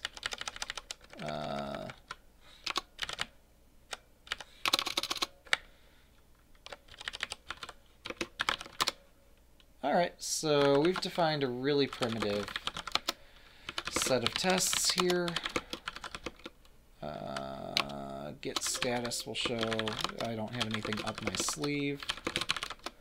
And we're going to say get commit with message. Solve problem 14 work in progress. Just in case I F everything up, we'll have a backup of this. Git log. Git push. Say we're really certain this is what we want to push.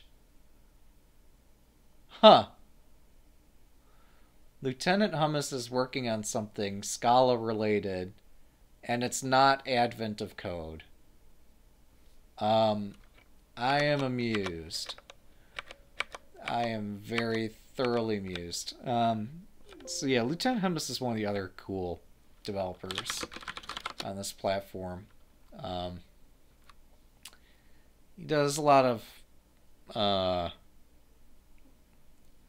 do I even put this? He's good at what he does. He's efficient. The things he explains make sense. The code changes he makes quite rapidly, so not everybody's going to keep up with what he's doing. But people who have done coding before shouldn't struggle too badly with that, I don't think. So, yeah, now I'm drawing a blank. Well, okay, I know how to write the test. Let's write the test. And then call it a day. So we defined our list of conversions. And so we have this list of reactions. And we need 165 ore to produce 1 fuel.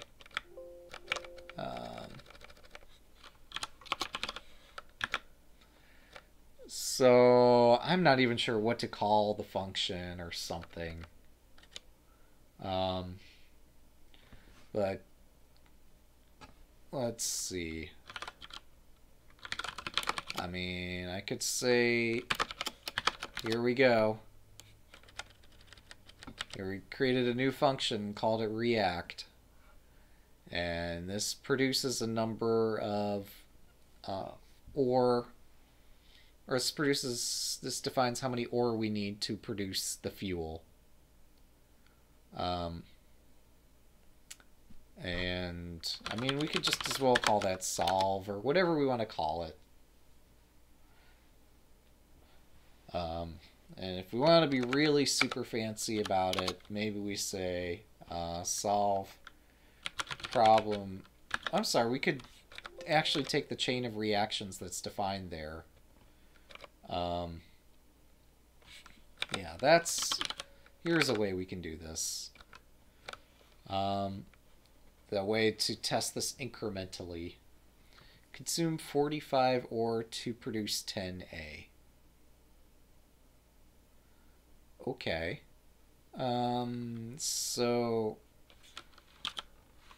we've defined a reaction class up here.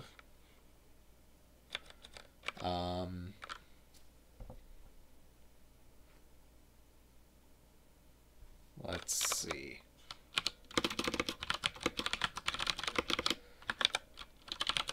Instead of just immediately returning that set,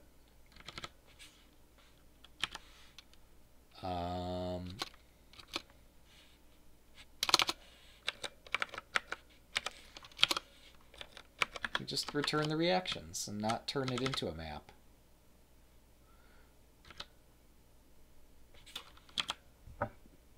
I don't know. We still need some way, some interactor that takes the reactions and produces chemicals from chemicals. And so I'm starting to think that I've done everything backwards here.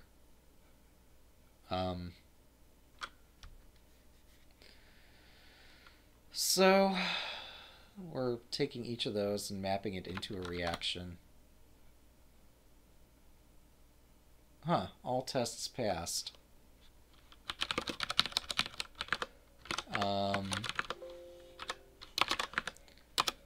But yeah, here I need something that, some kind of workbench or something that takes the reactions and actually exercises them. That consumes the 45 ore to produce the 10A, that consumes the 64 ore to produce the 24B, etc.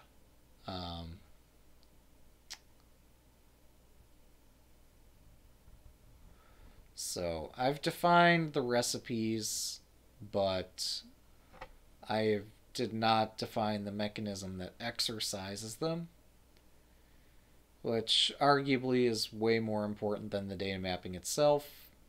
I'm not doing this in some sort of data-driven language, although perhaps I should have. If I were doing this in Clojure or something, perhaps I should have started with the data as I did. Here, it might have made sense for me to start with, I need some place in which I can combine chemicals to produce other things. So, thankfully, this data structure, val results, is not too hard to produce.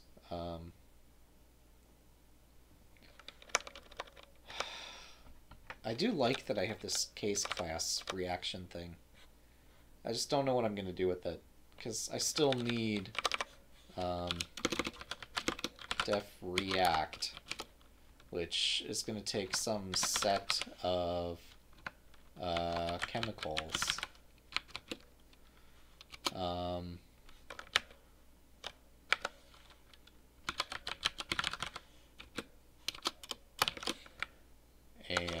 it's going to return apparently one chemical. That's weird.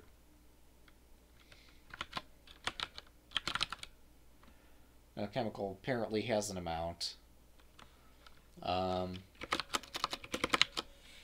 this is where this gets backwards, is that to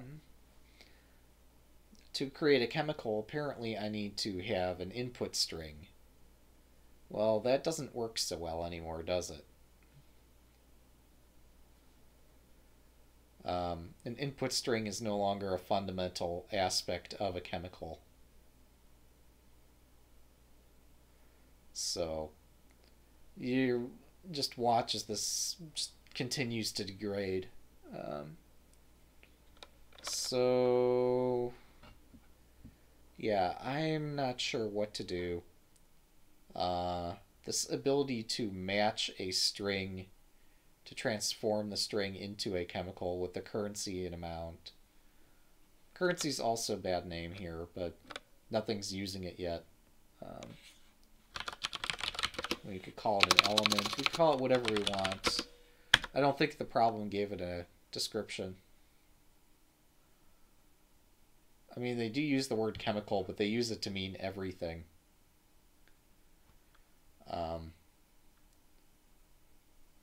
They don't use something to separately describe the components from which, I don't know. Yeah, they don't define like reagents in both an amount and a chemical type or chemical separate from their composition. A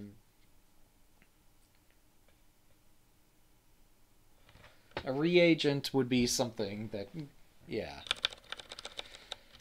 A reagent participates in a reaction. So there we go. In fact, from that I could see not just, here's the one thing that you could produce, but I could produce a dictionary of all the possibilities that could be produced from this particular set, which might be more interesting than just performing a single reaction. So at this point, I know this is like super unexciting to break here, but also my brain's kind of exploding, both with the number of ways I've coded this incorrectly, the difficulty I'm having explaining this, and just the confusion I'm having going forward with this solution. So it probably makes sense for me to break at this point, even though we don't have a complete solution. If I continue struggling in this way, it's not going to improve in the short term and possibly not in the long term. So I think we'll cut it there. Sorry about the abrupt break. Thanks for watching. Go check out what Lieutenant Hummus, LT Hummus, is up to. He's always doing something fun. And we'll see you next time. Have a good night.